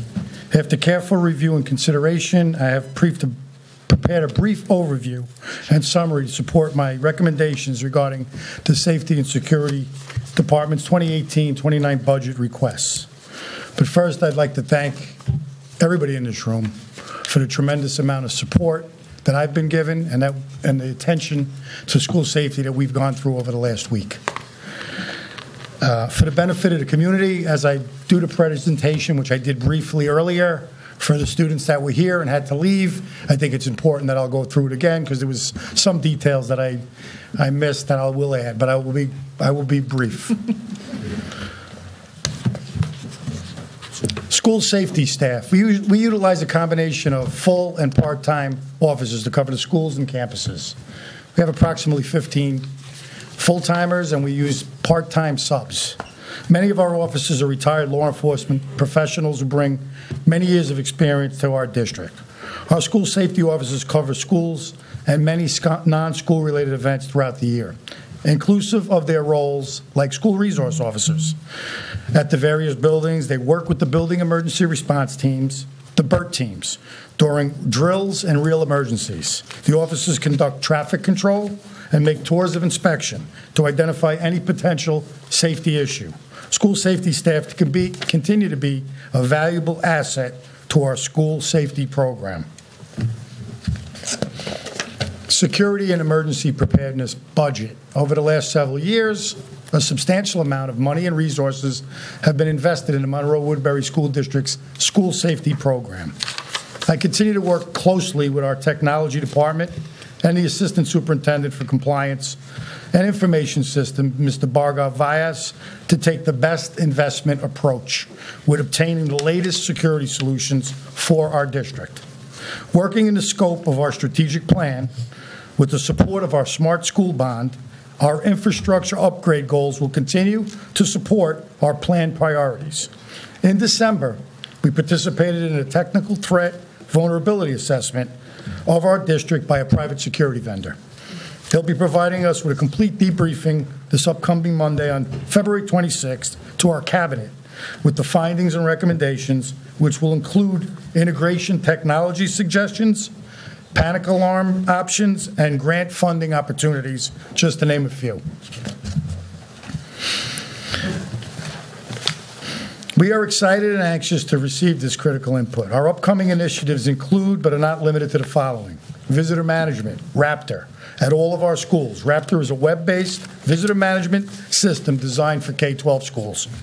It is currently trusted to protect over 18,000 schools across the nation. It has the ability to check the sex offender database and is responsible for alerting officials of attempts to enter schools. It is credited with the arrests of numerous absconded sex offenders that have crossed state lines. Additionally, it has been credited with over 250,000 custody alerts since its inception in 2002. We will be piloting 2 units, one at the high school, one at the middle school, in mid-March. If all goes well, we'll have 5 more rolled out in July. This is a welcome initiative to augment our existing access control protocols and enhance our security. Also, we are piloting an anonymous alerts anti-bullying safety reporting app for smartphones. After careful review and consideration with other smartphone reporting technology options available, we have selected anonymous alerts. This technology is utilized in thousands of schools throughout the United States. This empowers students to help themselves and others by anonymously reporting bullying and safety issues quickly and securely to school officials. After a brief rollout and awareness initiative at our high school and middle school, students, parents, and staff can download the Anonymous Alerts app for free and gain access with a simple activation code to place reports directly to school officials. Web-based reporting is also available to students, parents, and the community. Message topics for submission may include, but are not limited to, the following: bullying, cyberbullying, family issues, self-injury, drugs, alcohol, depression, sexual harassment, and unusual behavior, just to name a few. This will be another proactive initiative to enhance safety for all. We've been looking and researching this since September. The same thing with our visitor management system. It's just coincidental that this tragedy happens, but this has been in the works. CARE, CARE, Community Awareness Emergency Response. And thank you again to our law enforcement that are here this evening. We have the Chief of the Monroe Police Department, David Conklin, and the Chief of the Woodbury Police Department, Kevin Watson. Kevin and David and the state police and our local law enforcement partner with us on a regular basis. This is a group of not only our local, but our federal, state, county, first responders, and the elected officials. We meet at least twice a year. We talk about our goals, we talk about expectations, we talk about school safety as it affects the school and the community as a whole.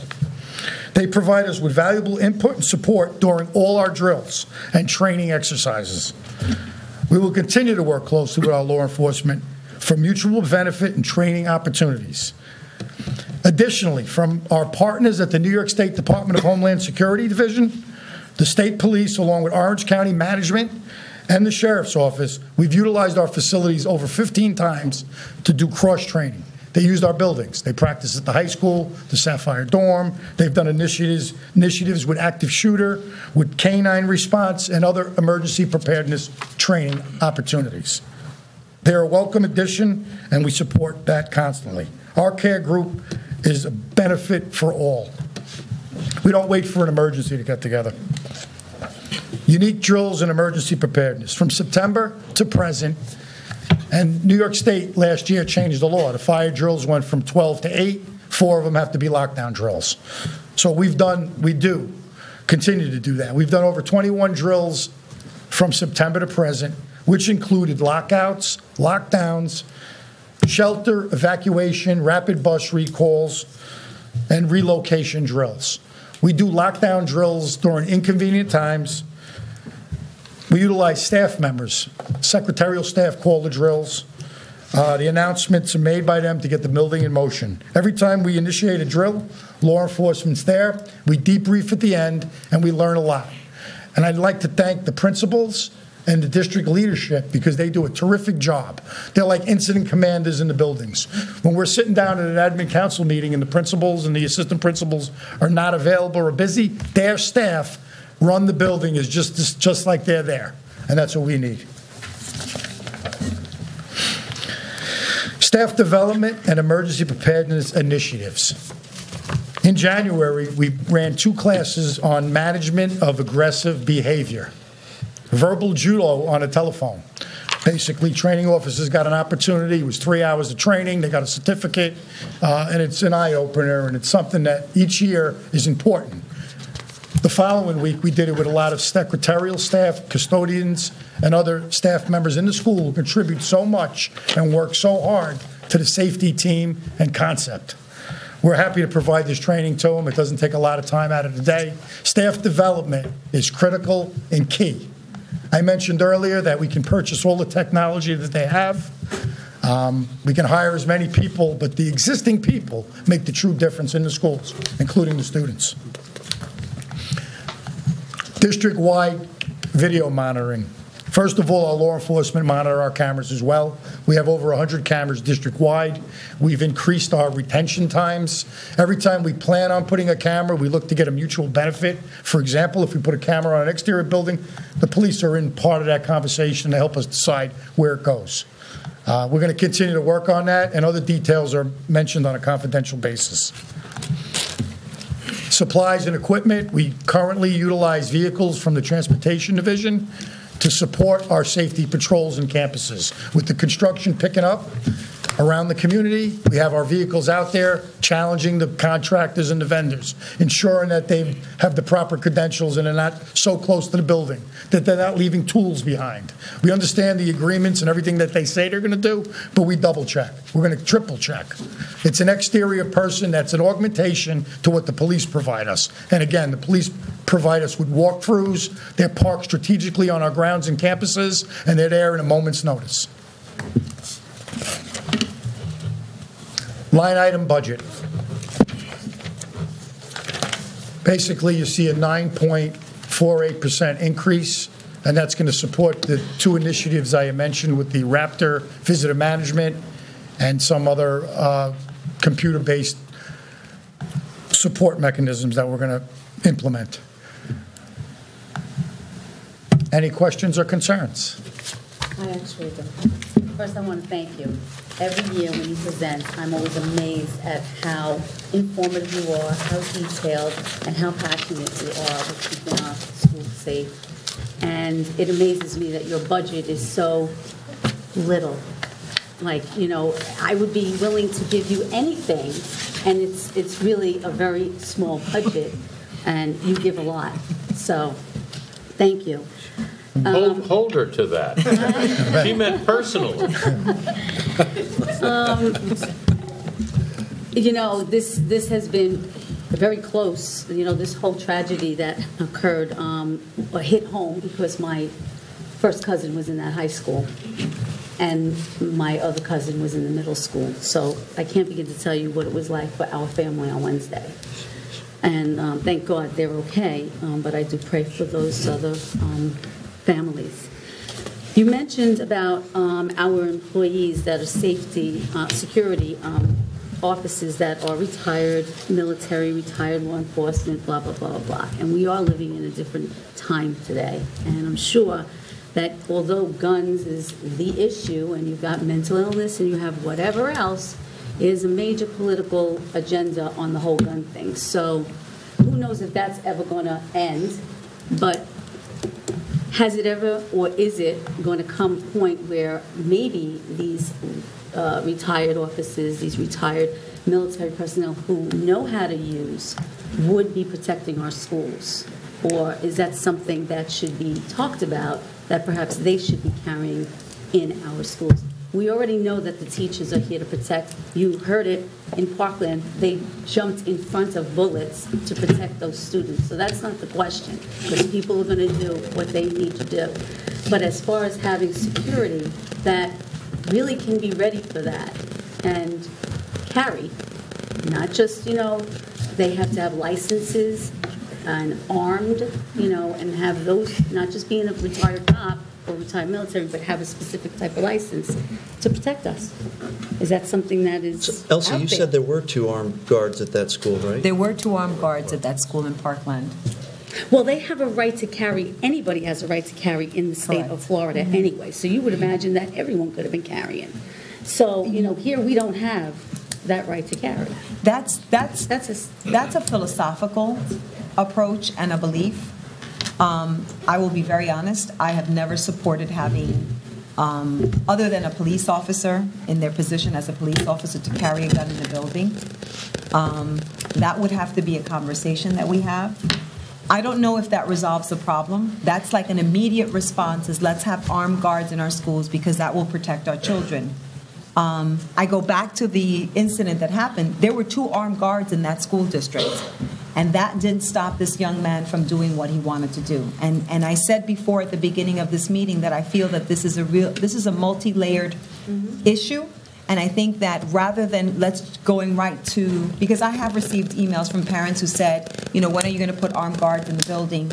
I have received that, and I think that I would rather talk about potentially having an SRO officer than bringing a gentleman who was a retired police officer and now has a license to carry a weapon. No, I'm just saying because we already hired them. We already have retired police officers, correct? Correct. And retired military. He just mentioned. So no, we do, right. So Can I ask a that question? just makes sense. I agree with the armed part of it, but is there a way for maybe not having a taser? Can our security guards be equipped to carry tasers? I mean, I know you have to be close to the person. You can't be, you know, but then again, I don't know if a security guard is going to take a shot from across the room if he's not a, you know, maybe a police officer probably wouldn't even do that, but a security guard maybe would not be able to shoot somebody down the hallway. But is there a way, are our security guards allowed to carry other types of takedown weaponry? A taser is not shooting anybody, wouldn't necessarily, you know, discharge and kill somebody by accident. I mean, I guess it could. I don't know if there's a rule that a police officer can only carry a taser. Can our security guard? I'm just trying to beef it up a little bit more without going to the next level of. Yeah. Well, my thoughts are. Can I just, because this is, and I think this is a deeper conversation. Yes. than having it here, and there are legal implications of having someone who we hire to carry a gun in our schools. So why don't we do this? Why don't Frank and I and the cabinet, and along with our police department, talk about this? Because again, this is philosophical. Our children are not accustomed to going to schools and seeing people with guns. The only people they see with guns are police officers. But they're also not accustomed to going to school and not going home. So That this is is true. the world we're in today. But we need to talk about, is that the solution to the problem? So it's a multi-layered problem, and I don't think, in all fairness, that Frank should be the person who is asked that question. That question should come to me. I'm the superintendent. And that's something that he and I, and along with my cabinet and everyone else, should be a discussion. It should not be up to Frank to be asked that. And I know that No, I wasn't he's in asking him charge to of make a safety and decision. security, and I respect you, but that is going to be a decision that's I made. respect you, too. I know you do. I think is that what's going around, is that the talk? Because, that would be something that is out there where police would probably want to be, part of this. I mean, Frank says they come in here already, so they're not going to always be here. So it's not, I wasn't asking Frank to make this decision. It was, is there something that's happening out there? It's a discussion, and I do think that we need to have a stronger discussion about this. It's very complex. Yeah. Sorry, you said you had a question. Can I ask a question? Sure. I'm sorry. I think it's not necessarily regarding that issue, but this is something for Mr. Squanti that students face. There are many, I think this is pretty specific to the high school, as it's the biggest building. There are many entrances besides that main entrance, and students run into conflicts where they see somebody outside through one of the doors who is a teaching assistant or someone that they do recognize, but they come into conflicts where, should I let this person in? I do know them, should I not? And then you have the conflicts where teachers and other security guards are getting involved. I just wanted to know if you had any thoughts on how it would be easier to redirect traffic, of visitors coming in through the main entrance. Yes, no, that's a very good question. I'm going to speak in detail with Mr. Cassidy about that further.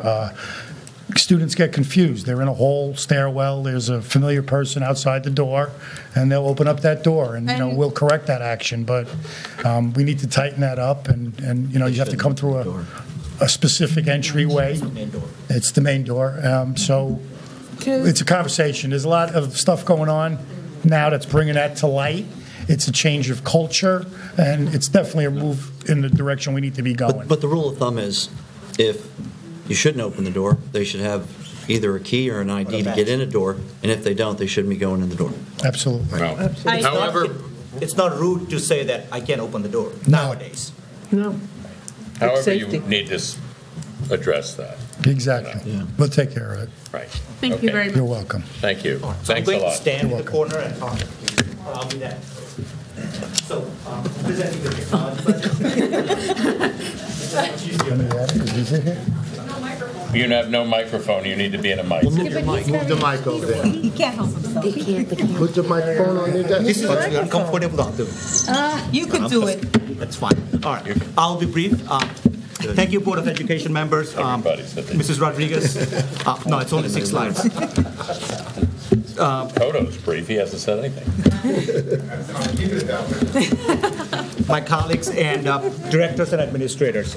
Technology budgets truly is a shared decision-making process. We start this process in November and ultimately work with department chairs, our library coordinator, Laura Lerner, our teachers, comes to the assistant principal and principal, and then we presented budget to basically Mr. Cahill. So this year we started the process in November.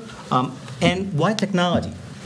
What's the purpose of doing this? Technology, I believe, is truly the single most powerful tool in today's world that can change the outcome of how our teachers are teaching and how our kids are learning.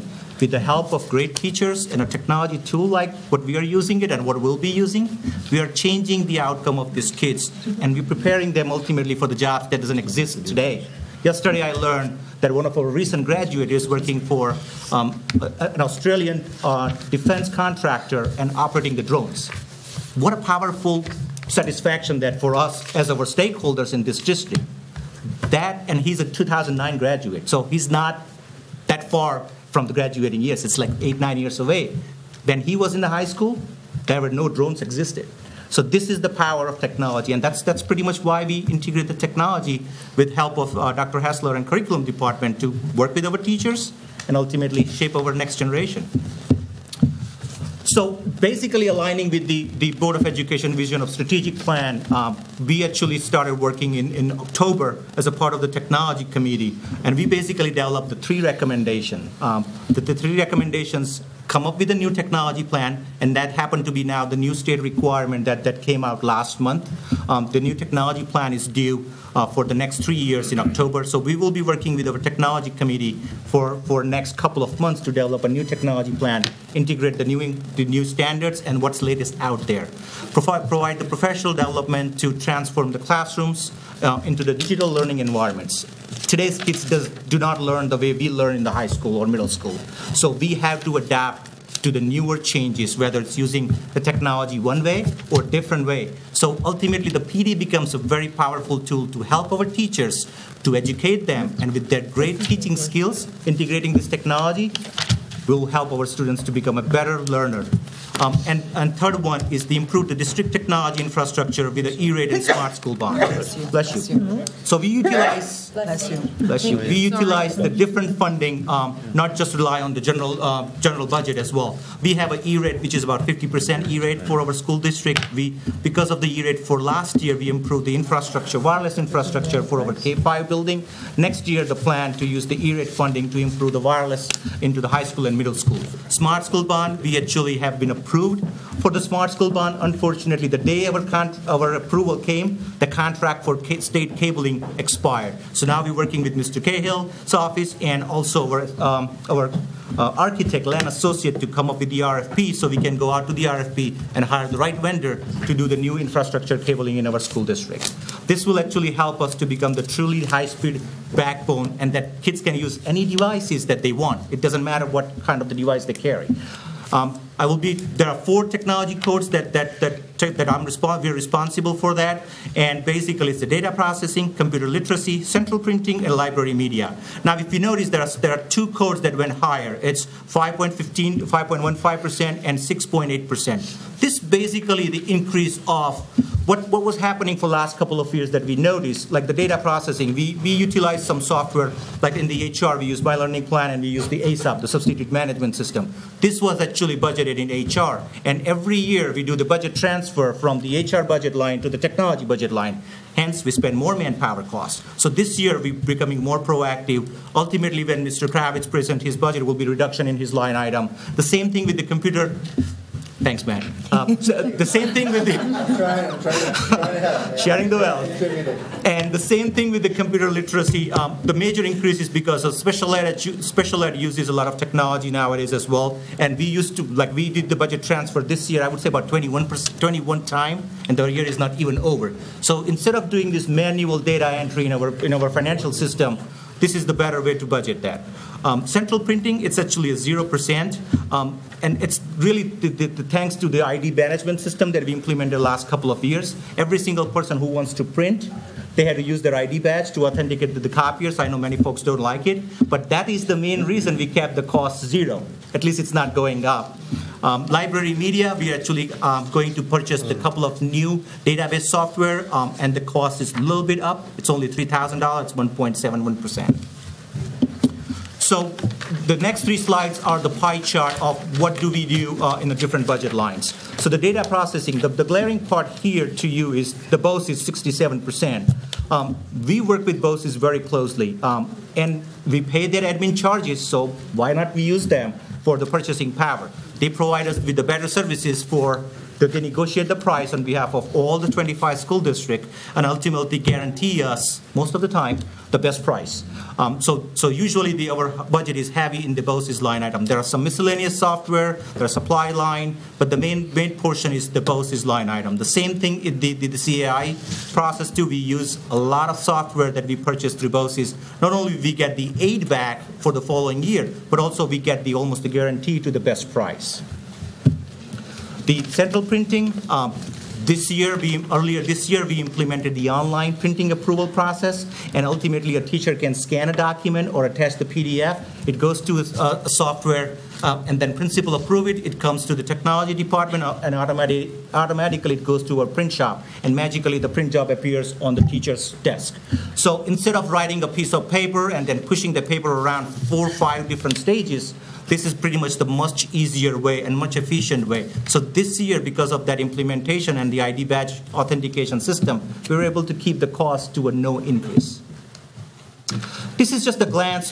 This is just the basic snapshot of what kind of the devices we have in technology in the district. We have smart boards in virtually every single classroom, projectors, iPads, iMacs, PCs. You notice the 2-line item for the Chromebooks and Chromebases. So in the last 2 years, we rolled out almost 2,000 Chromebooks in the district. And it's basically thanks to our teachers and administrative support. Obviously, it's a technology department. They're awesome. But again, this is the new trend.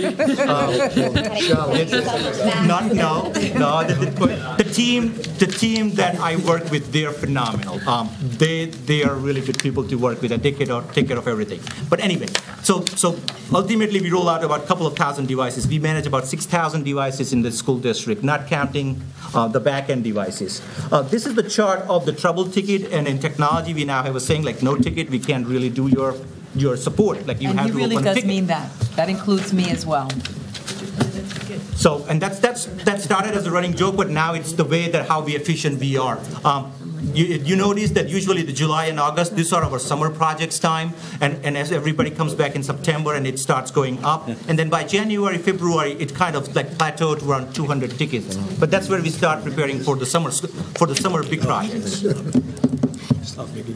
Some of the new initiatives that we are taking under for the next school year. Elsie wants to opt out of that ticket thing. I don't think that's an option. She's murmuring complaints here about this. And the ID badge. If you don't have your badge with you, you can't get a copy. Keep your badge with you. I know. We can get you that Disney thing. Yes, with like a little bracelet. Can I where it's just got a you wand? just swipe it. Right. So the new initiatives. We will rolling out more Chromebook cards that would be in 2-5 building, middle school and high school. This year we actually are piloting the equipment recycle plan. What happened in the last few years that we purchased the Mac or we purchased a device and then 10 years later we have not replaced that. So this will allow us to come up with a game plan of if we purchase a device today, before even we purchase, what is the game plan to replace that Chromebook in 5 years? Because that has an expiration date of 5 years. So yes, it's great that we're rolling out 2,000 Chromebooks, 1,000 Chromebooks every year. What is the plan in next 5 years when this device goes out of business or out of warranty or cannot be functional properly? The other part in me feels strongly that if we're teaching these kids, we should be teaching to the latest and greatest. We shouldn't be teaching that 10 years old software or 10 years old hardware because in the real life, it doesn't exist in the Microsoft or Google world. Introduction to the OzoBot. This is actually a fun little device that allows the kids to program and virtually ultimately test their STEM skills. This is mainly going to be in a K-5, actually 2-5 buildings. Increase of the virtual reality toolkit. Thanks to our middle school library, this year we started the initiative of having the social study teachers piloting the virtual reality, basically using the Google Virtual Reality package. Our goal is to extend that to all the middle school classes and possibly to the high school. Some of the internal infrastructure, we are actually upgrading our storage area networks, which is where our files being stored, and also the implementation of the disaster recovery plan. We rely so much in today's date on the internet. If something goes wrong, if the fiber gets cuts at the MCC, what is the game plan? If there is a testing happen to be, we're working on that plan so then it should not affect instruction for day-to-day operation. Implementation, single sign-on, that's actually a good solution. So if you ask today's students, they may have 5 online textbooks that they're accessing. They may have 60 or 70 databases that they're using in high school or middle school. They have, if you ask the teacher, they may have access for My Learning Plan, ASAP, the computer logging, email login, all that different password gets at the end of the day. It's like, oh my God, that's so crazy. This will allow us to actually create a portal And once you log in once, it authenticates you to all the different solutions. So the student will, with the one ID and a password, can log into this portal, which is called a ClassLink, which is a third-party app. And then you can see the different different icons, like you can check your email, you can do the reflex math at home, you can use the IXL, or you can check the library database. We are piloting this with some of the teachers this year. The goal is to go live when we come back in September. Some of the wireless infrastructure upgrade based on the E-rate and the implementation of cybersecurity initiative. This is actually a fun one. So around Thanksgiving time, we actually send out, next to the next day of Thanksgiving, we send out an internal email to the staff, and it almost looked like it came from Amazon. Now, what it does to us, it allows us to collect the initial data, how many people actually open it. There are about 10% of the people from the staff, it opened the email. The purpose of doing this is how we can educate our staff and student ultimately to be more tech savvy or more cybersecurity aware. This is the new day we live in, and not every single email we get, you have to click on it. You can simply delete it. This process allows us not to shift the culture of the building in technology, but also make them aware. In today's world, the same thing applies to if you're doing a browsing at your home. It doesn't have to be always on the school computer. So this will be a fun initiative to go next year. Ultimately, it will shift the culture in terms of cybersecurity. The couple of K1 solutions, we will be buying the ABCA and a Go Noodle Plus. These are the good software that our kids actually will be using it next year. Some of the library resources, if you notice that in 10 years, our library increase, it's been almost like 33%. Library in today's day becomes a hub for the resources. So it's 33% increase to the subscription of the database, and average daily visitors from the middle school and high school, it's like about 400 plus kids visit every single day to our library. We are also looking into some active learning space technology that we are actually talking about that. This allows our students to learn a little bit differently in a comfortable environment. We also going to buy some more subscription for the Tumble Books and a PabbleGo and Turnitin, which allows our students to be more authentic and not plagiarize their work, just copy and paste from Google. And I have a short video, and that will be the end. Can we take a bathroom break?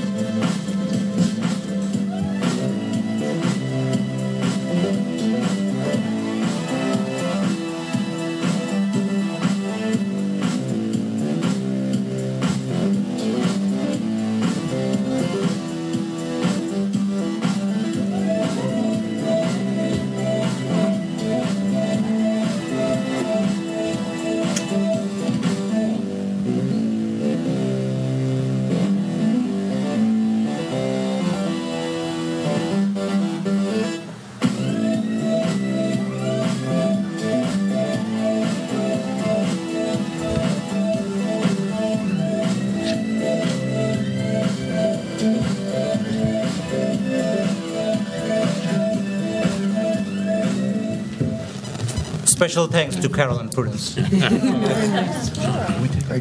Thank you. Any questions? Can I ask a question? I don't want to put the principals on notice or on the spot, but I noticed in their budgets coming up, there's like $170,000 in textbooks between the high school and the middle school.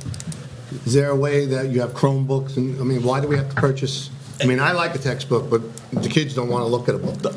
So the question is why are we purchasing textbooks if we can put them online?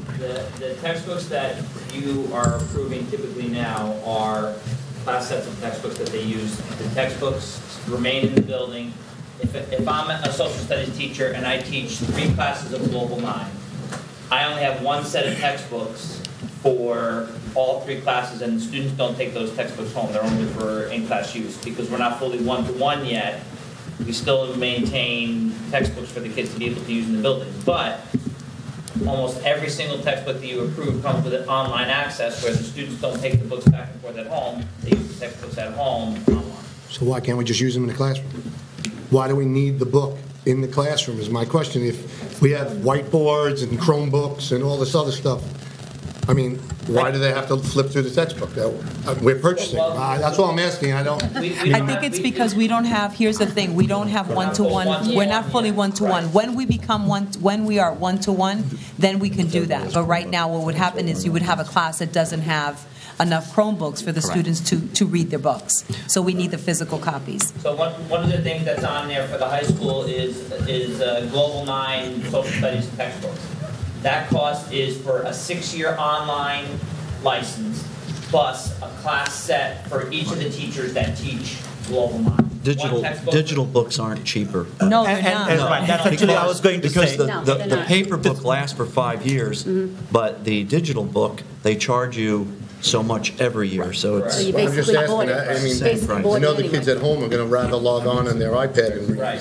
And they do, and they do that. Yeah, but the cost is still the same, which is, you would think it would be cheaper, but it's not. I don't think many publishers are embracing that digital world yet, especially in the K-12 education. It's changing a little bit, but not quick enough. Anthony, did you have a question? I did. I had a quick question. You were talking about the equipment, having, after 5 years, we replace it, we want to have a plan for all that. I'm just wondering now, what do we do with all the equipment that comes due? I know, like with buses, we have an opportunity to sell it or auction it. Are there similar things when it comes to computer equipment? So, not really. It's in fact cost us to actually remove the computers because it has there is a mercury in the monitors. So it used to be $45. What we do actually, we work with BOCES. We purchase 90% of our equipment through BOCES. We worked out a process with them, so they will arrange the pickup at no cost to us. We are at the stage that a lot of our equipments are about 10 years old, and actually that is a negative resale value. But eventually we will be to the point that usually it starts with 5 years. By the time the real finance part works out, it becomes 7 to 10 years. So it's an ambitious goal to start with a 5 year. The reality may be 7 to 10 years. By that time, Chromebook, the purchase price is $170. After 5 years, it becomes paperweight. Okay. History prop. It appreciates immediately. Anything else?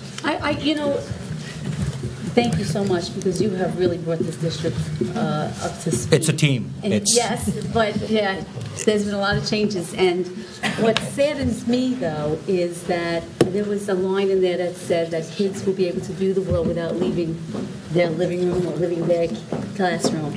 And I feel like technology has also been a negative because kids are not socially out there. They're hiding behind, and there's nothing we can do about it. There's one way to look. I think it's a balancing. I don't know about the balance, but there's a lot of more isolation, I think. It makes it easier for all of us, actually, not just the kids to hide behind the screen. Sit right behind something. Thank you. All right. Thank you. Thank you all. We appreciate it. We're going to take a short 5-minute break and then do the... We are resuming after a short break. We've taken 2 short breaks tonight. No board business was done during those breaks. I have to say that's legal. You're right. I I'm have glad to- you are saying that. I have to say that. It's good. All right, overview of building budgets. So I'd like to begin by returning to Mr. Cahill's budget triangle. And you got a kick out of that. I'd like to start by saying a very big thank you to the building administrators, the building principals, their administrative teams, department chairs, Bargoff and his team. There are so many people that contribute to the development of the various building budgets, and thank you very much to everybody for their hard work in putting all this together. This represents about $1.5 million overall in the district budget. Also, a thank you to Mr. Cahill and his team. Jean Marie Broderick was fantastic in helping putting the presentations together. Tanya Mulrad, the treasurer, was very helpful. So thank you very much to everybody. One very quick sort of general housekeeping item, that the presentations that you are going to hear tonight are on February 21st, 2018. We still go back between now and the superintendent's budget recommendation to look at things like state aid and textbook aid that Patrick spoke about. We get approximately $400,000 a year in textbook aid. We make sure that we maximize that. If there are textbooks that we can potentially purchase this year, I'm going very fast, that we can purchase this year, and I can take some of those out of the various building budgets. The budgets you're hearing tonight are the ceiling. They will only go down from here between now and when Mrs. Rodriguez makes her recommendation. And just a reminder also, the HR portion is going to be on March 21st. HR staffing is not included in these budgets. Without further ado, we will start with Smith Clove. Chris Berger apologizes for not being here. He's with his family this evening. However, I will be presenting the overview of the Smith Clove budget. I've lost this thing again. Very quick profile of Smith Clove. They have currently 532 students, 12 K classes, 12 first grade classes, 7 various special education programs. The building is just over 70,000 square feet with 43 instructional spaces. They have a total of 100 staff, 42 teachers, 3 shared teachers, a part-time teacher, 10 full-time TAs, and 7 part-time teaching assistants.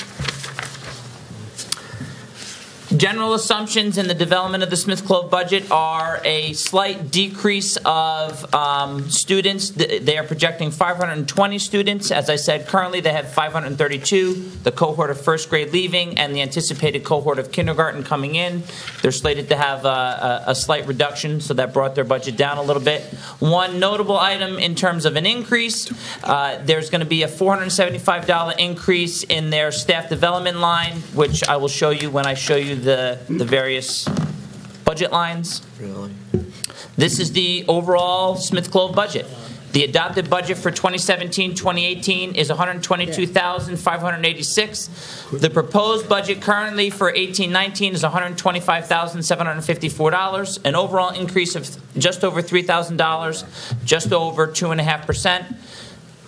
One notable increase, you have the Smith Clove equipment rental and maintenance line, which is the Conacher Minolta copier contract, where there's an increase in that. And you have the Smith Clove conferences and meetings line, which shows an increase right here of $475. $1,000 for staff development is challenging at times to send staff to conferences and that sort of thing. So we're increasing that money to that line to $1,500 for 18-19. Well,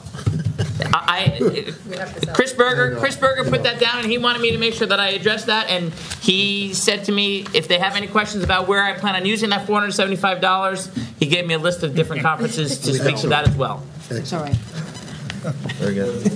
Questions? Yes. I mean, they stretch that money, all of them, very, very far. No questions. Next. Very good. Sapphire is up, and Karen Brock will speak to the Sapphire budget.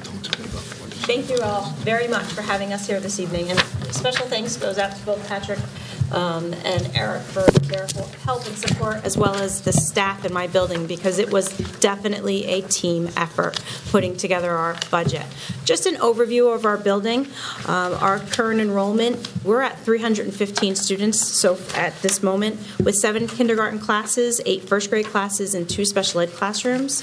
Our building is approximately 44,500 square feet with 31 classrooms, instructional spaces. We have 64 staff members in our building, 29 of them as teachers, 7 shared teachers with 1 shared teaching assistant, as well as 2 full-time teaching assistants and 6 part-time teaching assistants. Projections for next year, I know Mr. Berger and I speak frequently with Mr. Cahill and Dr. Hassler. Their projections, we're looking at a very flat, slight increase of students excuse me, for next year. So we're looking at a projection of 330 students between K and 1. Other than that, we are stable. Our requests, in addition to also looking at an increase of our professional development, we're also looking at literature within our classrooms to support the Lucy Calkins reading program. Budget-wise, based on our numbers, last year our adopted budget was $80,799. Our proposed budget is $80,845 with an increase of $46. Outrageous. Yes, it is. This is a team effort. That's almost $1 a week. I mean, really. We're going for it. I don't know what to tell you. We're going for it. No. I love these guys so much. No, I love these guys so much. I tried. You can't even imagine. We'll remember this whole conversation next year. Thank you. Next. Fantastic. Questions? No. None. Any questions about $46? Buy lunch. Don't spend it all in one place. Don't spend it all in one place. Up next is Brian Judice to speak about the pantry budget. All right. Hello, everybody. Thank you so much. I look forward to sharing this information with everybody. Our enrollment has increased from last year's budget presentation to now, up roughly 60 children. So the good news from the first 2 presentations, mine has gone up a little bit, and you'll see that as we go through this. My square footage is the same, 113,000. There's 68 instructional spaces. We have 8 sections of every grade level except for grade 4. Now we have 9 sections of grade 4. Our instructional spaces also includes our garden, which is our outdoor learning center. It's used throughout the September, October months, and even into November, and then, of course, into the spring. So we're proud of that. We have 139 professional staff, 12 of which are shared throughout the district. New initiatives, we have continuation of our writers' workshop.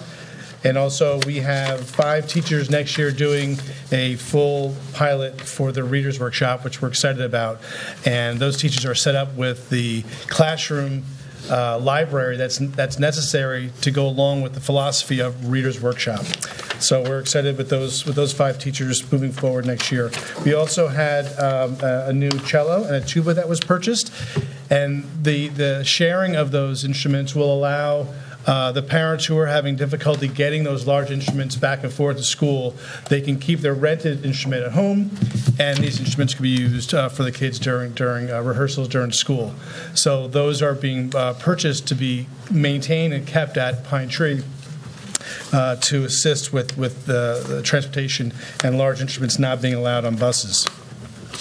Our enrollment, as I said before, has increased roughly 60 children from last year's budget to now. And we would like to also take in mind that the consumable materials in preparation for transient students, so the children that are moving in mid-year, are not being denied. They're still given materials that they need for the rest of the school year. And also, of course, the instruments that I mentioned before are quite expensive. Requests for the increase in the consumable prices that we have. Also, the continuation of our field trips. Grade 2 went to the Challenger already. Grade 3 has a field trip planned for the Hudson Highland Museums. Grade 4 is going to the New Windsor Cantonment and Knox headquarters. And Grade 5 will be going to the FDR Museum up in Hyde Park. All curriculum-based, all great field trips for our children. And so we're looking forward for that to continue. And then I mentioned again the new cello and tuba for shared use throughout Pine Tree. So our increase is 6.45%, and that is attributed to our 60 additional kids that have entered from last year's budget number to today. And you'll notice there that the music instruments that are being considered are $4,675, and also the phys ed equipment that you see there is with regard to getting a new sound system in our gymnasium. They use music to motivate children, to keep the energy lively, and to get the kids moving. So that money is going toward helping the audio system in our gymnasium. The heater still making all that noise? So to make it louder? So yeah, make it louder, exactly. It's a wonderful sight to see the kids running and doing their warm-ups and doing all their stuff with regard to, popular music being played at the same time. So it makes PE even more fun than it is already. Awesome. Thank you. All right. Next up is Rebecca Rodriguez, who will be speaking about the Central Valley budget. All right, moving right along. Good evening, everybody. It's wonderful to be here this evening. I just want to give a quick thank you to the Board of Education, to Mrs. Rodriguez, and to the Cabinet for the overwhelming amount of support that I've received in being the newbie, part of the team. It's wonderful to be part of a team that's so highly committed to public service, so thank you for a seat at the table. So, quickly, about Central Valley, the most beautiful children, I have to say, in the district. Next slide, please. Okay? Sorry, guys. Sorry. So, our enrollment has slightly gone down from last year. We are at 567 children. Our building is 108,000 square feet. We have a very interesting geography. Basically, the scope of our building, for those of you who have visited us, which is probably everybody, each one of our grades is housed in a particular wing. So it keeps Mr. Barone and I on the move because it is quite a vast building. We have 48 instructional/teaching spaces. We have 92 professional staff. That does include everyone from our custodial staff to our lunch monitors to our secretarial, to both myself and Mike. We have 7 which are shared within the district. We are very proud to say that our Writers' Workshop has been fully implemented in grades 2 to 5. All of our students, by the end of this academic year, will have traveled through 4 to 5 genres, units of study, and it has been a delightful sight to see our children celebrating their writing and exercising their voice as authors.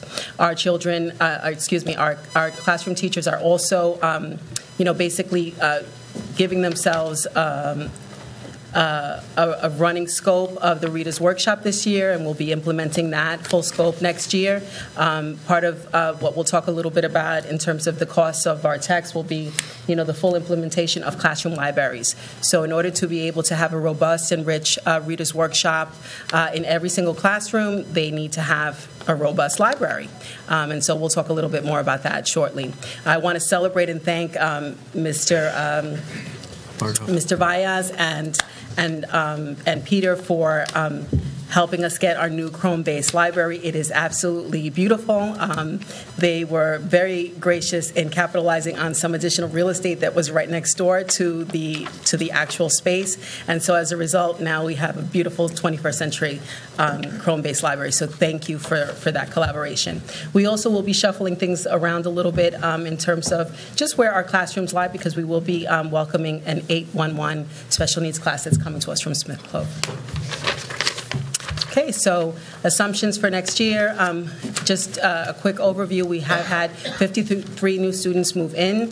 Since the beginning of the school year, we have had 33 students move out, so it's kind of a squash. That does impact the consumable materials that we do have to purchase, as Brian mentioned. Some of the requests that we have for this coming year will be, again, to continue to grow our classroom libraries, to purchase Chrome-based library chairs for that beautiful lab that we have now, and that's going to be a little expensive. We do have a request for an art kiln that is a replacement because the old one basically is just outdated, and an art table that does need to be replaced. So in looking at our budget, you'll notice those particular items that I mentioned. So for example, the line for supplies in art significantly went up exactly for that reason, because of the art table that needs to be purchased, as well as the kiln, as well as the math text. There's a little bit of a slight increase there because the price of the consumables went up, and I believe there was one other, the furniture and equipment, right, for the library chairs that need to be purchased for our new Chrome-based lab. So overall, I mean, even though we have had some significant purchases, we're only going up about 5.30%, and hopefully we will go down next year. It won't be as high. The kiln is helpful. Yeah, exactly. Any questions? Sorry. You guys can fight about the $46. You get out. Who gets the $46? Noreen, I can use this mic? And up next is Joe Coder to speak about North Main. I'm more concerned that Noreen is focusing on my bald spot, but I'll keep going. Thank you very much for allowing... It happens. No one's looking now. I know. Now they all are. She is. Yeah, they're all. Thank you very much for allowing me here tonight. North Main is a unique place. Most of you have seen it at this point as the open classroom design. We have about 530 students, grades 2 through 5. It was built in 1908. No, John, I did not start there in 1908. I know that's coming. John might have. We know that. We have 94 professional staff members. Taxi!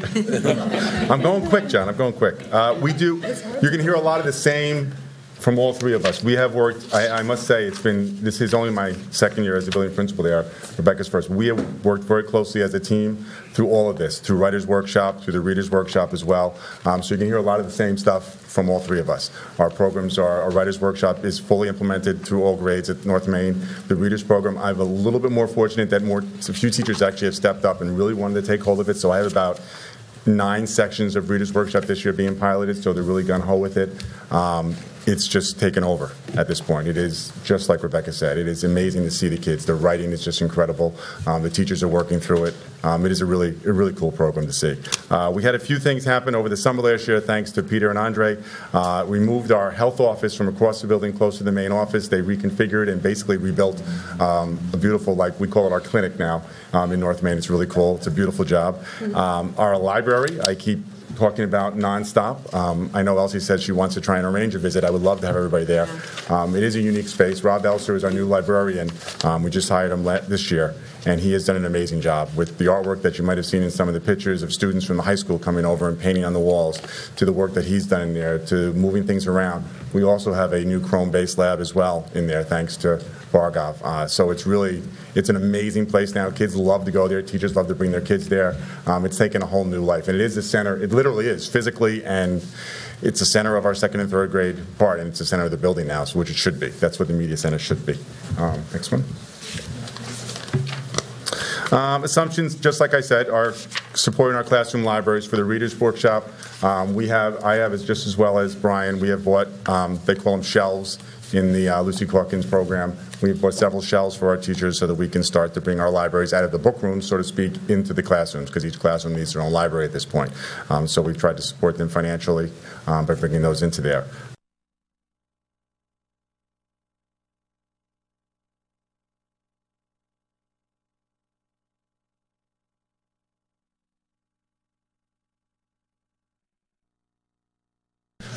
That went up a little bit in the section, and continue staff development. As far as supporting Writer's Workshop, well, Eric, most of that comes out of his money, thank God, but we try and put a few dollars of our own there. Going to the budget line item here. Karen, what were you?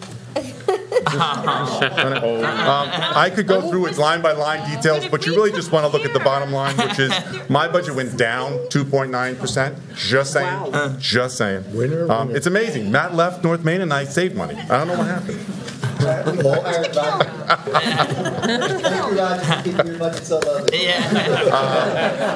And that's it. If there's any questions. Thank you. Thank you, folks. Good job. All right. Yay. Good job. And Mike and John are going to come on over. Yeah, I'm not even should not do. Try to give himself a computer. Sorry, we'll explain. So something must be going on. You're having Should have started with them and got down to get the in. goal and finished with Kodo. Should have finished with Kodo. Joe Cotto. Safari is like force quit. I tell you, It's not response. never fails to disappoint. This is right. We're doing great. We're doing phenomenal. Oh, that's just. We're fantastic. They already know. That's right. Up next is Mike Pisano, who will be speaking about the middle school budget. Good evening, everybody. Thank you so much for the opportunity to and the interest in what's going on in the middle school. We have a few things that I want to highlight. Basically, compared to last year, our enrollment will probably stay pretty steady as far as our grade configurations are concerned, with a possible slight decrease according to New York State report card data. However, if we look at this time last year, which we did, we can see that the report card data is only so reliable. There's a lot of movement within the district to the district from outlying areas, which caused basically our enrollment to stay steady, and that's what we're looking for in the years to come. We're looking to also expand some special programs that we already have started here in the middle school with co-teaching. We're looking to expand co-teaching into, currently it's only in 6th grade, it's going to expand into 7th grade as part of our special education continuum. Next year it'll be a 7th grade program. The year following that it'll be an 8th grade program, so it'll be a continuous continuum throughout the middle school experience. As I said, our enrollment is projected to slightly decrease. Originally, we're looking at a total of enrollment this year of 1,631 students. Our actual enrollment for this year, that's what was projected. Our actual enrollment is much closer to 1,700 students. Even if we see a slight increase or decrease either way, what we can say with confidence is that our needs will not decrease. In fact, the students that we're seeing enroll in Monroe Woodbury Middle School are coming with more frequency with special needs in some way, whether it's a student with a disability or a student from an economically challenged home or a student who is learning English. As a result, one of the things that we're looking to do to support that, curricularly speaking, is the Heritage Speaker course, which is going to be new to the middle school next year. That course basically takes Spanish-speaking students who come to our district and are learning how to speak English. However, they may not have the literacy skills in their heritage language, in their native language. And that's something that is really an asset. That's something that's a strength that they're bringing to our community. So we want to enforce that and build upon that by providing some instruction in that area. So the Heritage Speaker course is a new program, and that is going to be also connected to some of the costs that we're seeing with the textbooks. New initiatives, you'll see that we've moved some of our monies around to support further staff development. Our focus on student-centered instructional strategies does not mean that we're going to be sending people out to conferences all over the place to get more professional development. What that's really looking at is providing our teachers with the resources and the time to help each other out and work as a team to develop sound instructional strategies that are going to support the vast array of learning challenges that we meet every day. So continued growth in technology, as well as highlighted by Mr. Valles already. We have an increasing amount of Chromebooks, virtual reality, enhanced reality, and active learning spaces already occurring at the middle school. We're looking to further implement that. Some of our assumptions for the upcoming school year, as we stated already, decreasing slightly, not necessarily our needs. Consumables are still required, as was stated by the other building principals, and no change to per pupil multipliers. Our requests, what we're looking to do is increase the amount of staff development that we have in a bunch of different areas, but especially when looking at student-centered instructional techniques. Our big budget items, as you've already seen, I'm sure, and looking at the budget lines, we have two big textbook purchases. One is in science, and that's actually in two parts as well. The big chunk of that is a 6th grade textbook.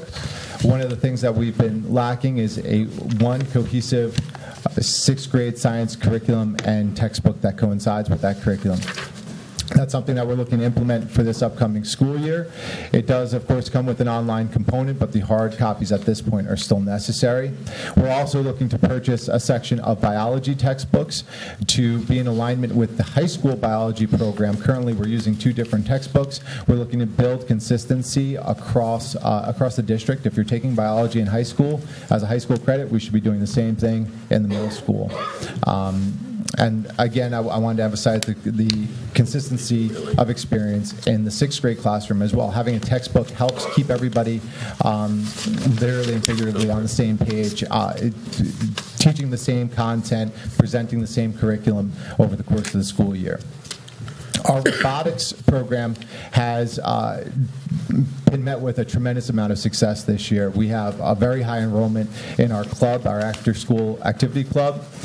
It brings a whole variety of different students who may not belong or feel like they belong in sports or other already available clubs that really have taken a tremendous interest in robotics. And you saw a quick video of some of the things that are happening in our technology clubs, our technology classrooms, but the club is really taking that robotics technology to the next level, to the point where we have, for the first time, had a robotics team, which is competing and doing well. And we want to further support that initiative by budgeting some money so that they can attend those competitions. And in the technology line, there's some money there for new 3D printers and curriculum coinciding with those printers. The idea is that with all of the technology, and Mr. Vias and I have this discussion quite a bit, it's not about getting new shiny things and putting them in classrooms and kind of showing them off. It's about building student understanding and helping them to use these tools in new ways to try to predict what's coming in the future, because there's no way of really doing that. But having them have the coding background and the ability to manipulate what's going on with design and what the machines can do is really the skill set that's going to be necessary for the future. So the numbers in black and white, you'll notice that there is a decrease there in MS principal equipment rental and maintenance. That's where we've reallocated some funds to take that $3,500 and reinvest it into our professional staff development. That was the equipment fees that were necessary to do the 8th grade moving up ceremony in the middle school. Since we're moving that to the high school, and Mr. Cassidy is generously hosting us for that event, it's not just climate control we're happy about, we're also happy about not having to rent those chairs and the stage and everything. So that's something that will be a cost savings there. The big budget line item of the increase is the science textbooks, obviously at $72,000. And if you go to the next slide, there's another big $25,000 plus for LOTE, and that is the textbooks for the Heritage Speaker course, as well as some 7th grade Spanish textbooks that are needed just because what we have is antiquated and falling apart. So we're looking to align curriculum there with a new textbook as well. So my budget line, the bottom line, after seeing all the elementary principals present, it makes me feel awful. But but you'll notice that the vast majority of that, over $100,000, is going to be textbook costs, which are are a difficult cost, but it's something that directly goes to students. And just a reminder, and it's aidable. It's aidable. Last year, when Mr. Kravitz presented for the high school budget, we opened this heritage class in the high school. The cost of the textbooks then were just over $20,000. But when Mr. Cassidy presents now, the adopted budget ended up being about $2,000 because we were still under the textbook aid for last year. We were able to buy the heritage high school textbooks with last year's budget. It's very possible that we will be able to do the same thing with some of this textbook money and coming in under this year's aid. So again, these budgets represent the ceiling of what our requests are. By the time we get to the superintendent's budget recommendation, we anticipate that a lot of these costs are going to go down. So that way she will be able to come and say, I took care of it. Great job. Right. Great job. She'll take the credit. Yep. And finally, John Cassidy will speak about the high school budget. 5 minutes. Good evening. Thank you for the opportunity to present the budget this evening, and thank you for all your support that you have given us throughout the year. A couple of things that are going on in the high school next year. The enrollment and grade configurations will remain pretty consistent. We have 575 seniors graduating, hopefully, and 576 eighth graders coming in, so that's pretty constant on that. We will be adding a linguistics class next year. We feel that this is going to give our students an upper edge as they move out through their career and education and be able to help them maybe secure some other positions, some other jobs that they might not have been able to with just going through without a linguistics course. We are continuing to follow Mrs. Rodriguez's goal for us to offer college credit courses. We do have the MW Cares Day that we have spoken about, and there will be another presentation on that at a future Board of Ed meeting, and we're looking at continued opportunities for articulation within departments. Assumptions are pretty much consistent with last year's. Consumables are required for students exiting mid-year. We have E&L classes. Those will probably increase based on the numbers that we've seen this year. No change in our pupil parameters. We're looking at moving some money around for staff development conferences as we want to continue to support our staff. And pretty much, as you see on the next couple of slides, the bulk of our increase is also textbooks. Everything else, all our budgets are pretty much staying pretty even, but textbooks are really the ones that are going to put us up to that higher percentage than the middle school. Go to the next slide. I have one question. We got a big presentation about business, the business program, and I wondered if any of that was included in, those requests were included. So business has brought us a lot of different ideas, including internships, and we are looking into bringing them next year. We're still looking into how we can make that work. Ms. Rodriguez has made connections with some of the local businesses that have offered to take some of our students in for internships, and part of our increase for textbooks is in the business department to help them support all their initiatives as well. Okay, thanks. So the textbooks that we're going to be increasing this year are in world language, business, math, science, and social studies. And under high school other miscellaneous student activities is money allocated for the MW Cares Day as well. And that would bring our total budget up to an increase of, oh wait, I'm sorry, I went down. I thought I was higher than, sorry, Mike, 34.78. Sorry, Mike. Thanks, John. Really appreciate it. But a total increase of $219,000. Which is a lot more than those. You're also going to do some fundraising for the Monroe. Yep, and that'll be part of the presentation at a future date. Yeah, the money that the district that we are requesting from the district is not going to cover the cost of the day. The MW Cares amount is right here in the other miscellaneous student expenses. That line is being brought up to $50,000. So this increase right here, overall increase in the student activities budget, that's the money that's being earmarked for MW Cares. That's the district contribution, beyond just the fundraising. And as has been brought up before, during our fundraising efforts, by the time the final budget is presented, that number might decrease as well. The Global 9 book, Global's 2 years, correct? Correct. So it's only for the 9th grade year? Yes. Does that mean that next year we'll be seeing a new Global 10 book? It's possible. Yeah. Yes. Yeah. Yep. All right. And we have. That's what my question. They don't make a book that does both, do they? No. And that they I was thinking about something that you said with regards to the cost of the textbooks and the online fees. It's almost like you would think that the cost of a CD, of an album, would go down because you can download it digitally, and there's absolutely no cost of actual production of that, and yet the cost of an album nowadays is the same as pretty much what it used to be, and there's absolutely no cost of downloading it out of the cloud onto your device, but they still. So most of us don't buy albums; we just buy songs. Yeah. But Spotify. Yeah. I don't think people buy music anymore either. Yeah. Just stream it. I just have a question to you all for presenting.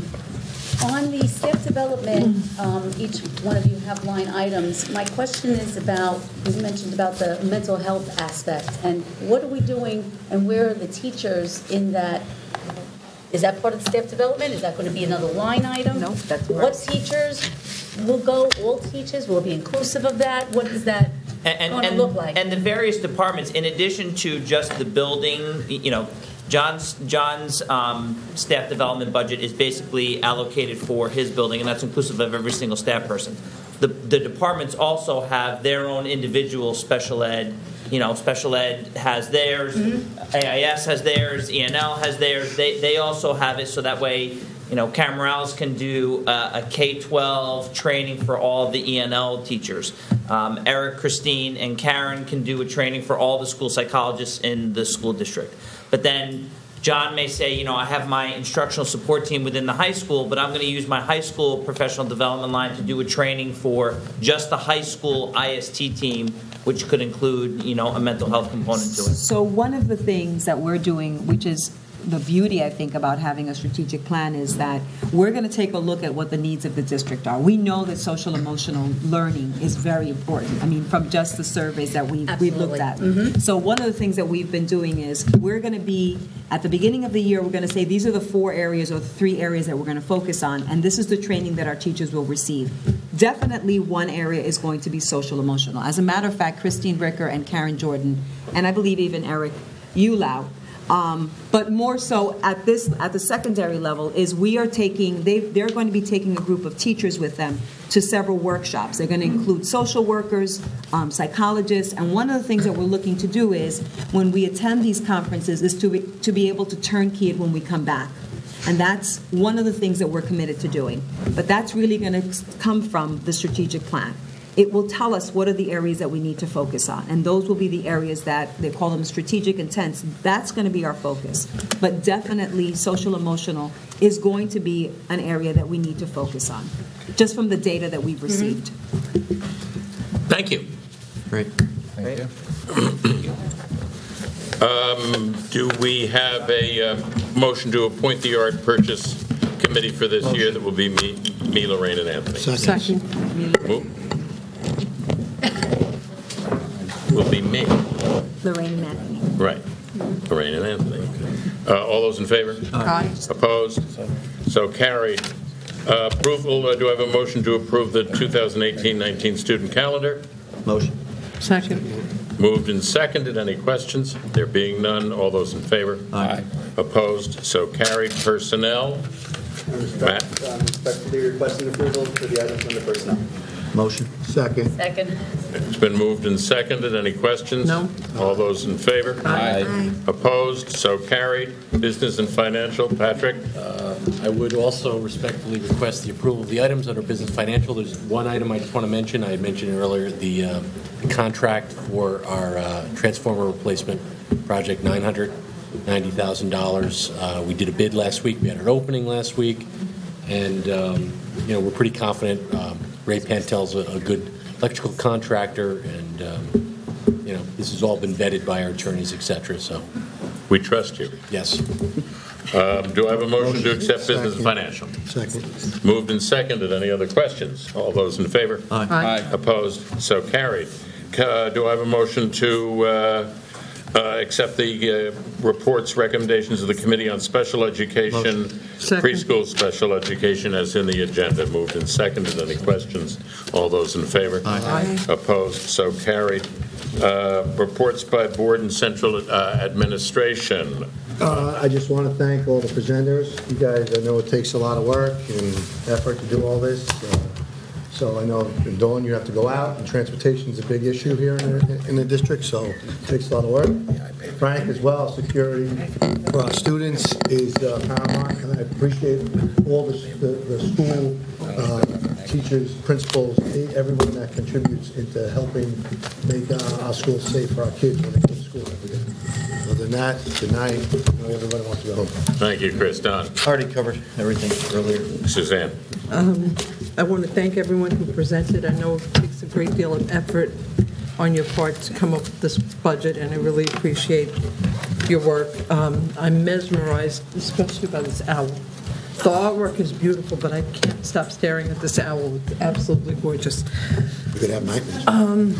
I know we're all devastated by what happened in Parkland, and I just want to make a comment because I know the young people of this generation really want their voices to be heard, and I really, even though they've left, I'm hoping they'll see this, and I really want to remind them that the greatest way to make their voices heard is to get out and vote. Many of them will be 18 by November 6th, and they should get out and register and make sure they get their vote out there. And have a good night. Thank you. Leah? I wish everyone a good evening. Margot? I'm good, thank you. Thanks again to administrators for their hard work and budgets. Oh. Well, I'm just keeping the process going. Congratulations to our Section 9 winter champions. We're having a great winter season. Congratulations to all of the drama productions, CV that had theirs, which was awesome, North Main that's coming up. Congratulations to musicians on their fantastic winter concert season. Go to Crystal Run, the Galleria Crystal Run this weekend on Saturday because we have 11 high school students with their artwork on display. Thank you. Patrick? I just want to thank everyone for the work in developing the budget, and that's it. Matt? Just want to say congratulations to the 14 people who were approved, their retirements were approved tonight. Good luck to all of them in the future.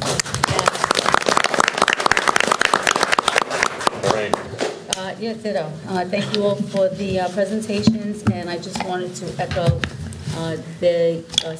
Jana had said that they were going to have a walkout, and I'm just hoping that they will coordinate that kind of stuff with the authorities and with police. Thank you. Have a good night. I think they plan to do, yes. Stacy? I want to thank all the presenters and have a good night. Anthony? I want to thank all the presenters. I got to see the Pine Tree Science Fair last week, the Prism concert, and I did reading at Central Valley. Always a pleasure, and have a great night. And thank you and good night. I want to thank all the presenters, and I did attend the musical The Lion King at Central Valley. It was beautiful, so thank you. Yeah, me too. Ditto. Do I have a motion? Motion. Thank you, everybody. Good night. Motion. All those in favor? Opposed?